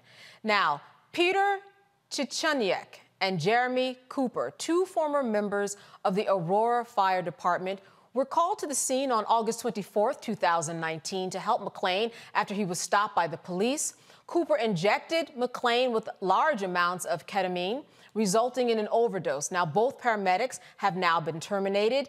Chichaniak and Cooper are 2 of the 5 authorities charged in the homicide of McClain. Randy Rodema was found guilty of criminally negligent homicide and third-degree assault, and he will be sentenced in January. Jason Rosenblatt and Nathan Woodyard were acquitted of all of the charges. Now, when we think about all of the facts here to my panel, we were talking about this young man. There was a call. A local businessman thought that this young man in a ski mask looked very suspicious. We are talking corroded chokehold. His ski mask was never taken off. He vomited in his ski mask. No one assessed his vital signs when they showed up or asked how much he weighed. All of the math was wrong with the ketamine, and this is why they were in the situation that they were in. I want to go to you first, Scott. What do you think about the outcome of this? In fact, there was a higher charge that they were not found guilty of, reckless manslaughter. How do you feel about this decision? You know, this is a tough case for both sides because the criminal intent, right, and whether it's specific intent or general intent, you've got to be able to prove criminality and that the mindset of the defendants was either criminal negligence or disregard for what would normally be the conduct of these individuals that did not that reached beyond negligence, but reached the level of criminal negligence or indifference, depraved indifference, I think the statute says here. And the jury cut the baby in half, didn't think it was manslaughter, but certainly with this young man, if you want to inject them with this medicine and to either reduce the violence or reduce whatever was going on as a way of treating him, you've got to have some medical statistics or some vitals from this individual, or you can't do it. Now, the paramedics would argue that we didn't have time. We were making split-second decisions, and we needed to do something. I got it. But the simple fact that he's not responding doesn't mean you pump more into him. There's got to be some medical standards in your training. If you violated those standards, then as a result, you're not only going to face civil lawsuits, but in this particular case, because of the depraved indifference of your actions, then you certainly could face criminal charges. And in this case, it did, because there was no context, there was no information, they didn't even ask these questions before they started working on this young man, and it proved fatal to his life. But and Joe, I think that's what is key here. This young man would be alive. Yes, and what's key here, Joe, is that they were way off in terms of their assessment. They thought that he weighed 200 pounds when he weighed 140 pounds. So then we do get into a question of training. Their defense would say and argue in court that, listen, this is a really state and county level. This has nothing to do with any type of federal crimes, and that they rose to the occasion in terms of their training as we talked about, both sides. Really, it was really difficult to make this decision. What are your thoughts about the outcome of this? They did a lot of things wrong, really. They get to the scene. It takes them 7 minutes to make contact with Elijah McClain. They testified inconsistently than some of the things that showed up on tape. They said that he was saying gibberish, but there are specific sentences that he's saying, where he is cognizant about what's going on, but he feels threatened. The next thing that I would say, not to try to be funny, but this brother weighed $105. I mean, soaking wet. There's no way you look at this guy and say he's 200 pounds. There's no way. And then ketamine is very, very, is potentially lethal if you don't have your weights right. I mean, they basically gave him 50% more ketamine than they should have. And then they said that they did it because of excited delirium, which, depending on who you ask, isn't a thing at all. Right. What it probably was is him lacking oxygen. Okay. And in any event, more to the point for everything. They say that they kept the police kept them from doing their jobs, but you don't hear them talking about that on tape. You don't hear them talking about that on the body cam. So that's not necessarily believable. And then to the point of what the police did or didn't do, they were in a situation where none of them was under threat. None of them. Given this size, the number of them versus the number of him, they didn't have anything to worry about with this kid. They didn't have to do it the way that they did it. The question becomes whether and to what extent you separate what the police did or didn't do. And by the way, they pretty much got off, and one of them is back at work versus what the paramedics did or didn't do. But there are a lot of inconsistencies with what the paramedics said and what actually happened, saying that he was, a certain way on the gurney when he wasn't, saying that he was saying gibberish when he spoke very, very clearly. So there were some inconsistencies there, but they did, to the point made, decide to split the baby. And so there's criminally negligent homicide, not a specific intent for murder wasn't brought, but a general intent for manslaughter. They decided not to do either. But if you ask the mother, you ask his brother's mother, she'll say it wasn't justice. She'll say that it wasn't enough because at the end of the day, a couple of the cops are still running the street and they weren't prosecuted to the highest extent, or at least in terms of the success rate related to the manslaughter conviction, which would be difficult. Admittedly, it's very, very difficult to do, but she's not going to be satisfied with that. And so it's just unfortunate all the way around, because at the end of the day, it's not something that had to happen at all. They're precise and deliberate and careful when it comes to convicting these folks, but they weren't precise and deliberate when it came to dealing with his brother when they saw him. Yes, and no humanity at all, Joe. Didn't even take the ski cap off, seeing that he was down there and seeing that he was, convulsing or something where he could have been spitting up, vomiting, which he was, and that made things worse. That's right. No doubt about it. Or to even see how young he was, to assess his age. That's right. To look at his face. You could see. Assessing his age. Yes. Torrin, I wanted to go to you. There's quite a legacy left here for this young man who liked to play music to animals, was a massage therapist, just nice by all accounts, minding his own business. What type of legacy does this leave? Because we look at the legacy and why it was kept alive. It really was his mother who was not letting this go as certainly as she should have. Well, I think there's two legacies here. One of them is a new legacy and one of them is a very old one. The first one is the fact that his mother was able to let the world know that this was a very beautiful, sensitive, talented young man whose life was taken from him. And that's something that I have to commend her for letting us see the humanity in him. The second legacy is the fact that this society often does not see the humanity in young black boys. The other two guests talked about the fact that this young man was 140 pounds and they said that he was 200. We have to understand that we live in a society where, especially when you're dealing with like law enforcement and the medical field, where your skin is your threat. It doesn't matter what size you are. It doesn't matter what your gifts are. This society sees a young black man as a threat. In their mind, they saw this young, convulsing, 140-pound young man as somebody who's like the size of Suge Knight and Mr. from Color Purple. That's what they saw in their mind, and that's how they reacted to it. And it just surprises me that somebody could see somebody who was in physical trauma, and you, although you're not a doctor, your job is to alleviate the suffering of somebody going through some sort of issue. But we've already seen the data that says a lot of times people in the medical field believe that black people are either faking it when they say they're going through physical pain, or they feel like we can take more pain than the average human being, so they give you more drugs, so they give you less treatment. This is something that's happening. This is something that we see with with female mortality rates with black women. We see this with people, men who are in serious pain or maybe in cancer or maybe dealing with serious illnesses, who are given less meds because they feel like we're trying to get high of what we're trying to use. This is what happens when you don't see the humanity in a young man. This is what happens when you don't see the humanity in certain parts of your population. And I think this speaks to a larger issue in the medical field that really needs to be addressed. There's been some preliminary conversation about that, but we also have to talk about how many people have been injured and maimed and possibly killed in a medical field by people who don't have any empathy and don't have any understanding of us as human beings. That has to be addressed. Absolutely. All right. Well, we're certainly going to have our eye on this because next is sentencing. So we'll see how that goes. All right. We'll be back after a short break.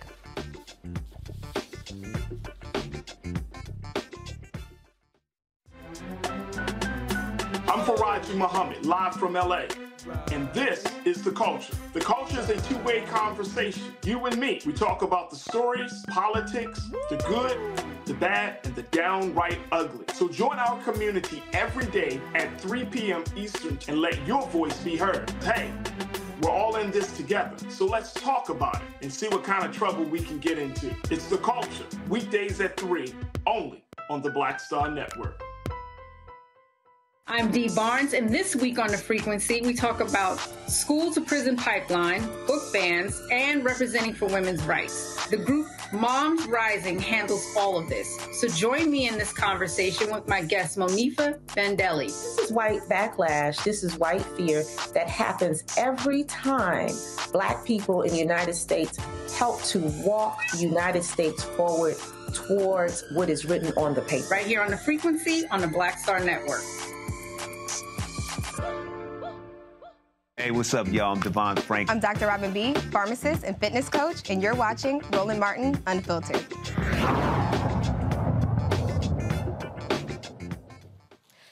Do you know someone who can easily hit a home run or catch a pop fly with one eye open?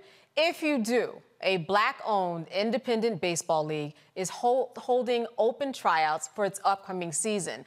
A League of Our Own independent baseball league is inviting serious athletes to join the tryouts and prove their skills. Local, national, and international baseball players at least 17 years old will have a chance to try out for the 2024 fall season. Michael Maiden, Director of Media Relations for A League of Our Own, joins us from Chicago to tell us more. Thank you so much for being with us today. Thank you so much for being with us today. Thank you for having me.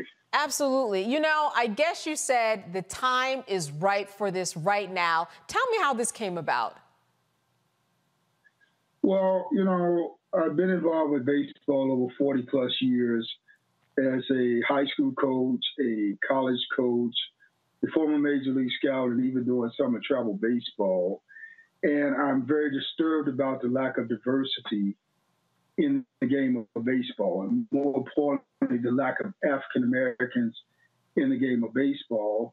And the myth is that Black kids are not playing baseball, but the reality is that Black kids are not given opportunity to play baseball on a high school level if they're not at a traditionally all Black high school, which means they're not being given an opportunity to play on a collegiate level if they're not going from high school to college. And if they're not playing on the collegiate level, they're not getting drafted into the major league. So therefore, you have a steady decline of African-American baseball players playing on the major league level. So what we have is a tool and an instrument to aid and assist the development of African-American baseball players and give them an opportunity to continue playing baseball, develop their skills, and hopefully become a farm system to the major leagues, as well as that personal experience of playing baseball on the higher levels. Wow. Now, in terms of what this league will ultimately look like, how many teams are we talking? Where are you scouting? How will this unfold? Well, initially we're looking at 4 teams, but we open to do 6 teams. We will hold statewide tryouts in a number of places, from Florida to North Carolina to Alabama to Georgia, Illinois, Indiana, Wisconsin. We're going to go all over looking for the best ball players to want to play baseball. And it's going to be housed in Lansing, Illinois, which is a suburb of Chicago. They call it the Chicago Southland. And what we're going to do is we're going to have those 4 to 6 teams stationed at one location, which allows us to cut down on our expenses for travel and so on and so forth by having a league to function at one site. So we'll have 2 to 3 games a day, 50 games in 50 days. So it'll be nonstop baseball. Wow. So exposure is really key here, and that's really what you want to do. You want to make sure that young people are exposed to the sport. Share with us a little bit about the Negro Leagues and how important the Negro Leagues were in opening up the door for African Americans to enter into the field. I mean, we were talking about an international history of men who traveled to Japan and various parts of the country to really display their skills. We have an important history when it comes to baseball, but a lot of people don't think about that at first when they talk about the sport. Well, Negro League players were the pioneers of baseball. They did a lot of things in their past to allow the African-American baseball players, the few that are in the major leagues, the opportunity to be there today. You know, you have guys like Satchel Paige, one of the greatest pitchers that ever lived, Rube Foster, the father of Negro League Baseball, who have not been given their just due on the level that they served to open the doors. Not to mention, when you talk about Negro League Baseball, a lot of people don't know it was the #3 gross in the economy in that Black community in its day. So we were creating our own jobs, our own wealth, and we were outdrawing the major leagues. That's one of the reasons, you know, we credit Branch Rickey for bringing Jackie Robinson in to break the color barrier. But there was a oath between the owners that the players were playing the game. So Branch Rickey saw the dollars that the Negro League players was bringing in by outselling the major leagues as far as attendance, concession, and he wanted to tap into those dollars. So Negro League Baseball have a very, very deep root in the African-American community, and we have to recapture that and bring it back as it was then, so can it be now.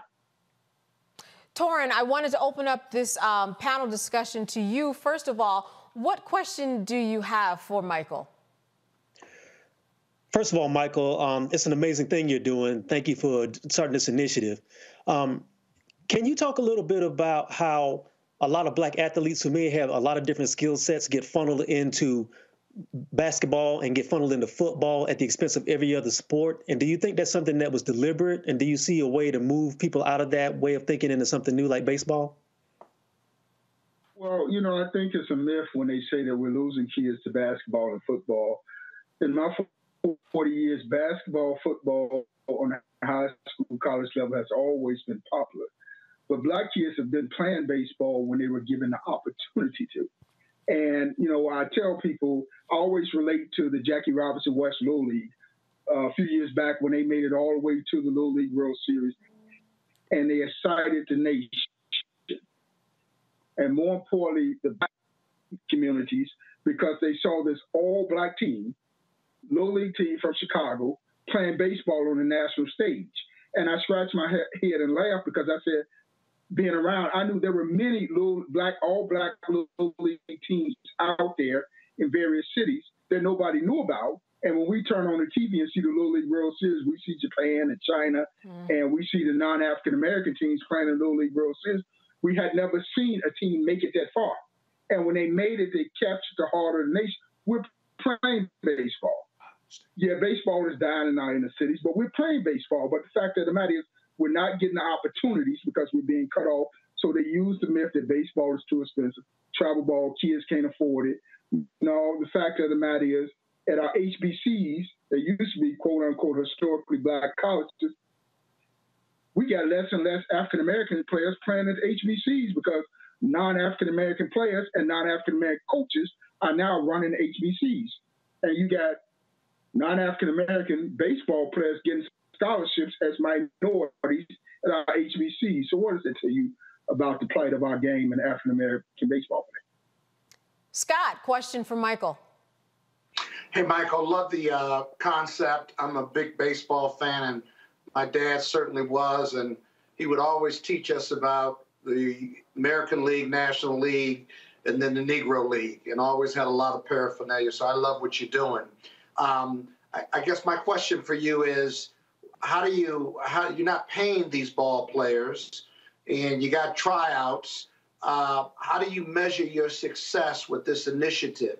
At the end of the 50 games, kind of what are the checkpoints for you vis-a-vis this was successful and we need to do it again? I need partners, I need investors, because we can really make this a big deal. Yeah, well, let me just say for the record, we went down this route about 4 or 5 years ago to do a professional independent baseball league.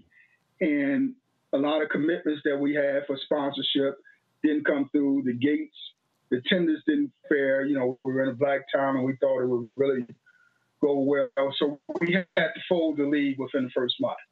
We reorganized the league to put it under our non-for-profit, so we can go after grants and donations, and we can get the community involved to give donations to help us sustain the league. And the reason why we did it as a pay-to-play league, 50 games in 50 days, a fall league. Number one, do it in the fall would not compete with all the other independent minor league, Major League Baseball, because we operate in the fall.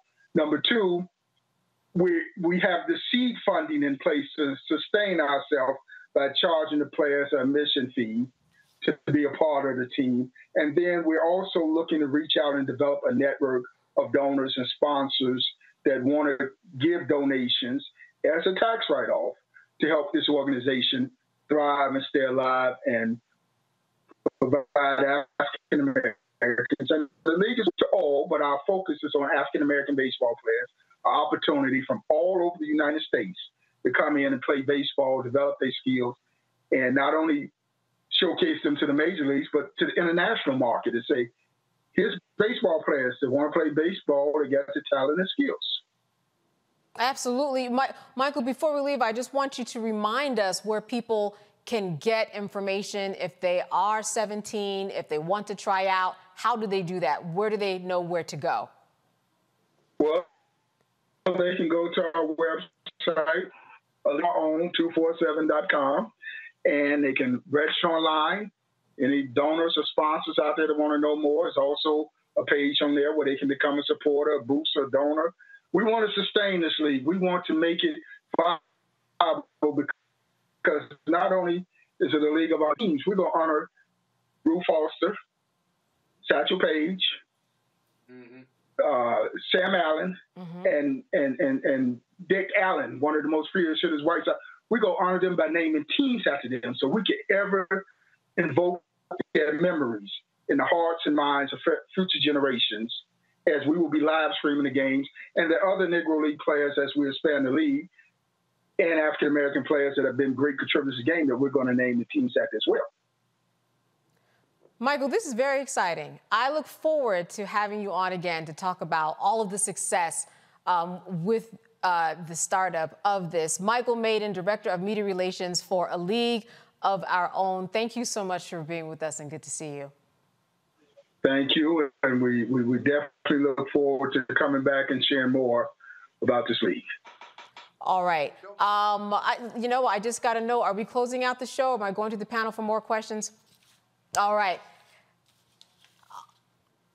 All right, I want to say thank you to all of my guests, Scott, Joe. Now listen, Torrin, I got your name right about 80% of the time. Forgive me for that other 20%. I'm going to get it right the next time. It's very good to see all of you, and thank you for being part of such a lively panel today to all three of you. Thank you. Thank you so much. Good to see you. Absolutely. All right. As we close, the Houston, Texas quartet, the Walls Group, took the urban contemporary gospel scene by storm in 2012 with their first studio album. The siblings have not slowed down since, and Roland sat down with the group who participated in McDonald's Inspiration Celebration Gospel Tour at Chicago's House of Hope.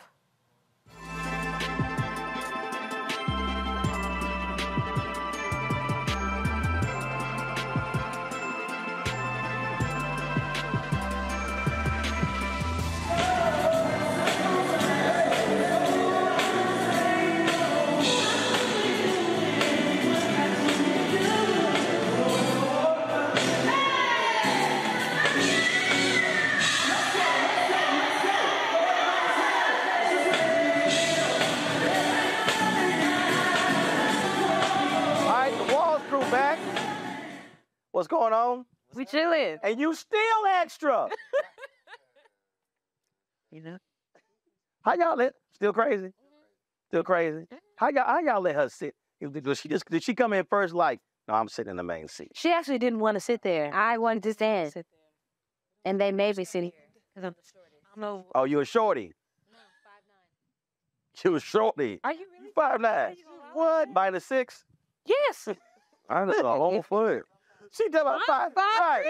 Ain't no way you 5'9". Right. See right there. It's like, girl, like stop it. Okay. Stop it. See, extra. See, extra. What's been going on with y'all? We, of course, got together last time. Now you're part of the 17th McDonald's gospel tour. So, how you feel?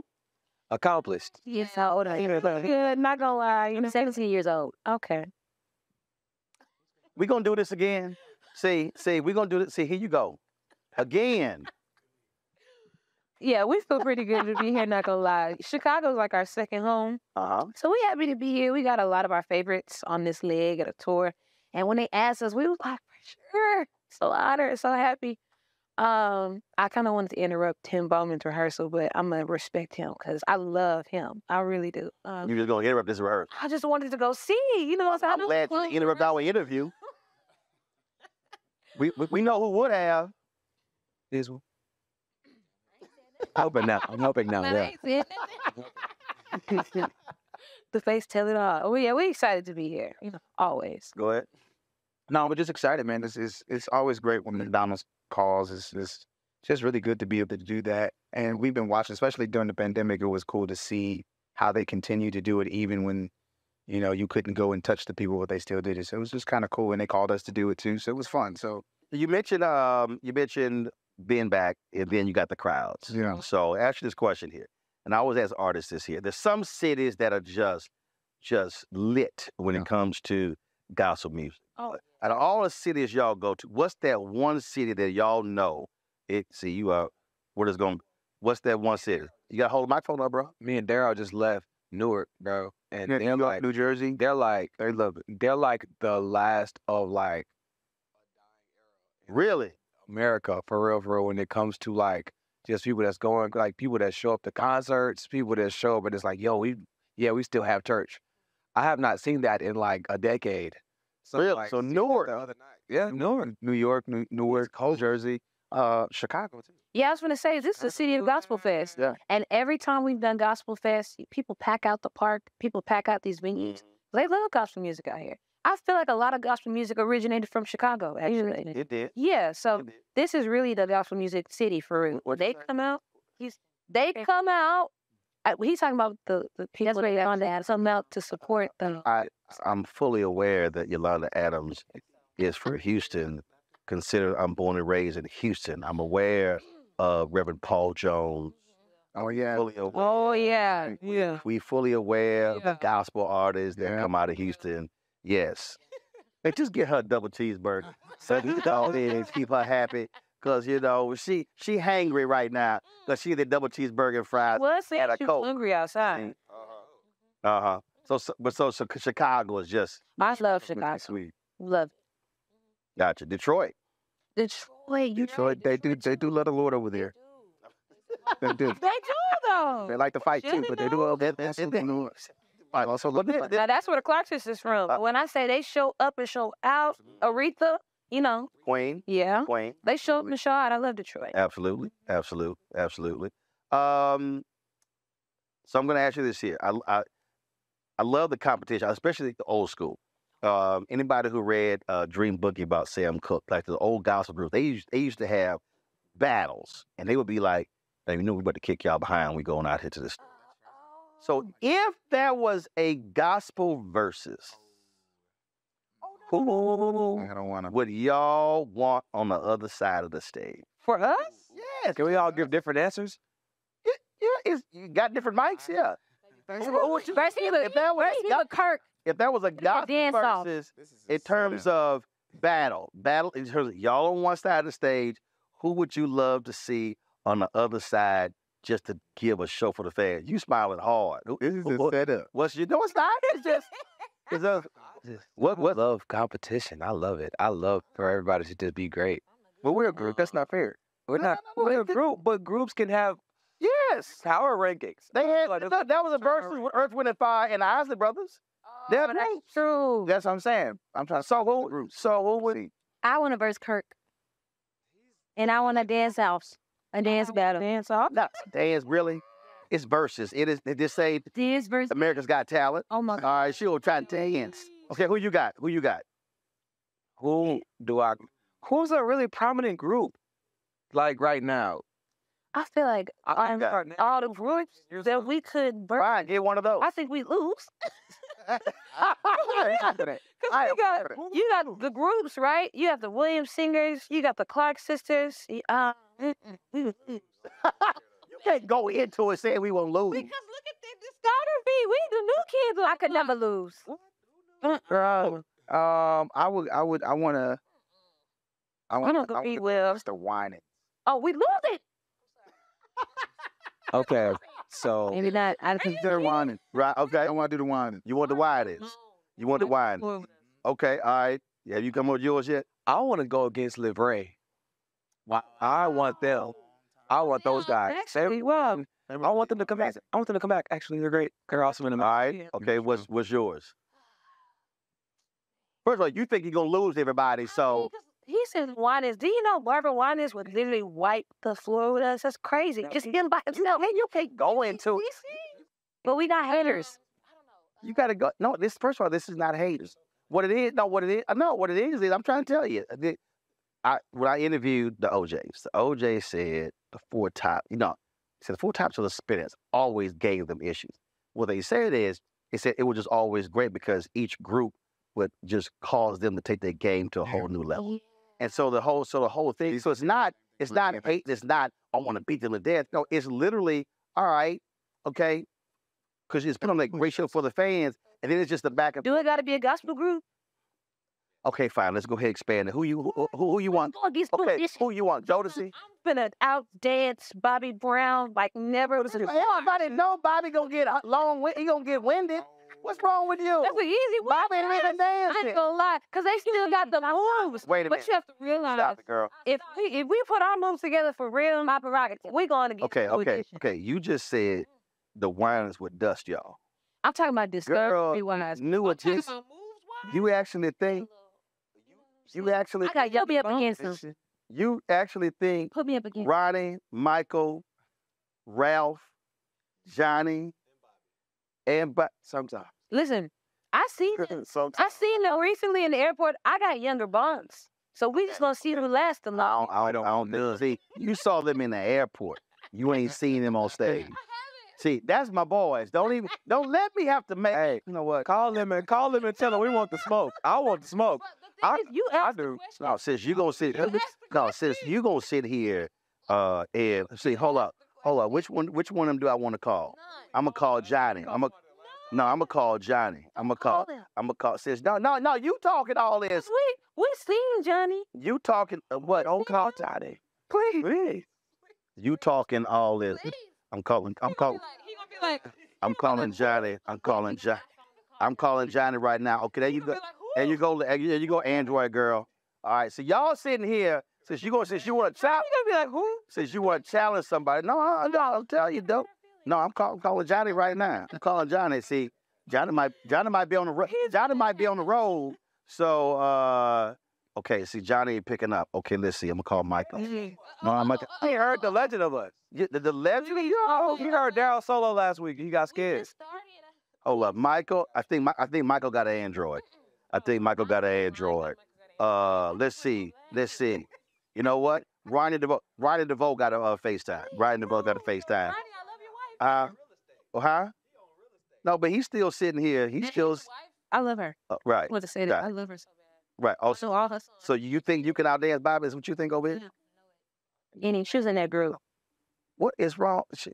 She really think, but y'all still gotta contend with their music. That's what I'm saying. Discography wise, like, hey. All right, we're gonna do this here. All right, we're gonna do a video here. You think I'm joking? I'm gonna go ahead. I'm gonna go ahead and sit. Girl, you don't want them. Yo, New Edition, what's up? Hey, I'm here with the Walls family. They are participating in the McDonald's 17th gospel tour, and I asked them what group they would love to challenge. They said we would take out New Edition. They said right there. They said we would. They said Bobby ain't got no chance. They said he gonna need an oxygen tank. That's what they said. That's what they said right there. They said Michael Bivins. They said they gonna dust you. That's what they said. They said Ralph, you ain't got no shot. This right here in the purple. Right there in the purple, Ralph. Okay, so I'm just letting y'all know. So if y'all want their phone number, text me back. And y'all, matter of fact, call them out at the next concert. Call them out. Call me out. Wow. Ralph, I know you're a doppelganger. He on a little. Girl, whatever. See that? Just need to stay strong. Bye, y'all. Y'all ain't got no sense. Y'all ain't got no sense. See right here. See right here. He'll bust out singing sensitivity too. I ain't playing. So, Bree Babineau started this, and I have to ask everybody this question because she's a little special. She's touched. And so I mentioned Zoom by the Commodores in Orlando Richie. She had no idea what Zoom was. You ain't never heard of Zoom? Girl, what is wrong with you? It's what you FaceTime on. You know, have an iPhone. No, first of all, boo, I got an iPhone. But here's the whole deal. Right now, your black card is in review status.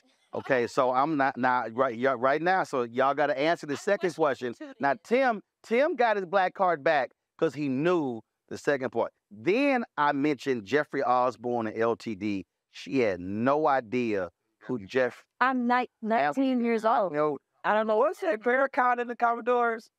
Are you crazy? He was in a singing group, bro. Louis Farrakhan was a calypso singer. He wasn't in the Commodores. Y'all ain't never heard of Jeffrey Osborne, LTD, Stranger, Love Ballad. You ain't heard music before you were born? Yeah, I heard some of it. You know some gospel singers before you were born? I heard him do a decent. That's young enough. Black card is in review status. What's some college? Black card. No.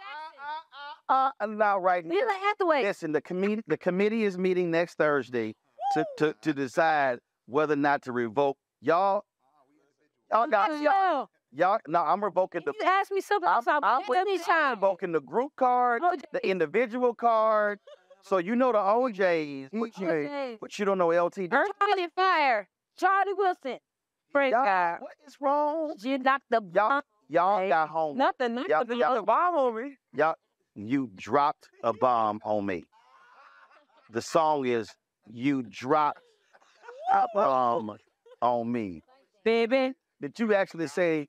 You heard it? Did she say you got the bomb in me? What you knocked the bomb on me? You knocked the bomb in me, y'all. Lord, she need to eat. Yeah, we done. Get her that cheeseburger and fries and that Coke. 'Cause my God.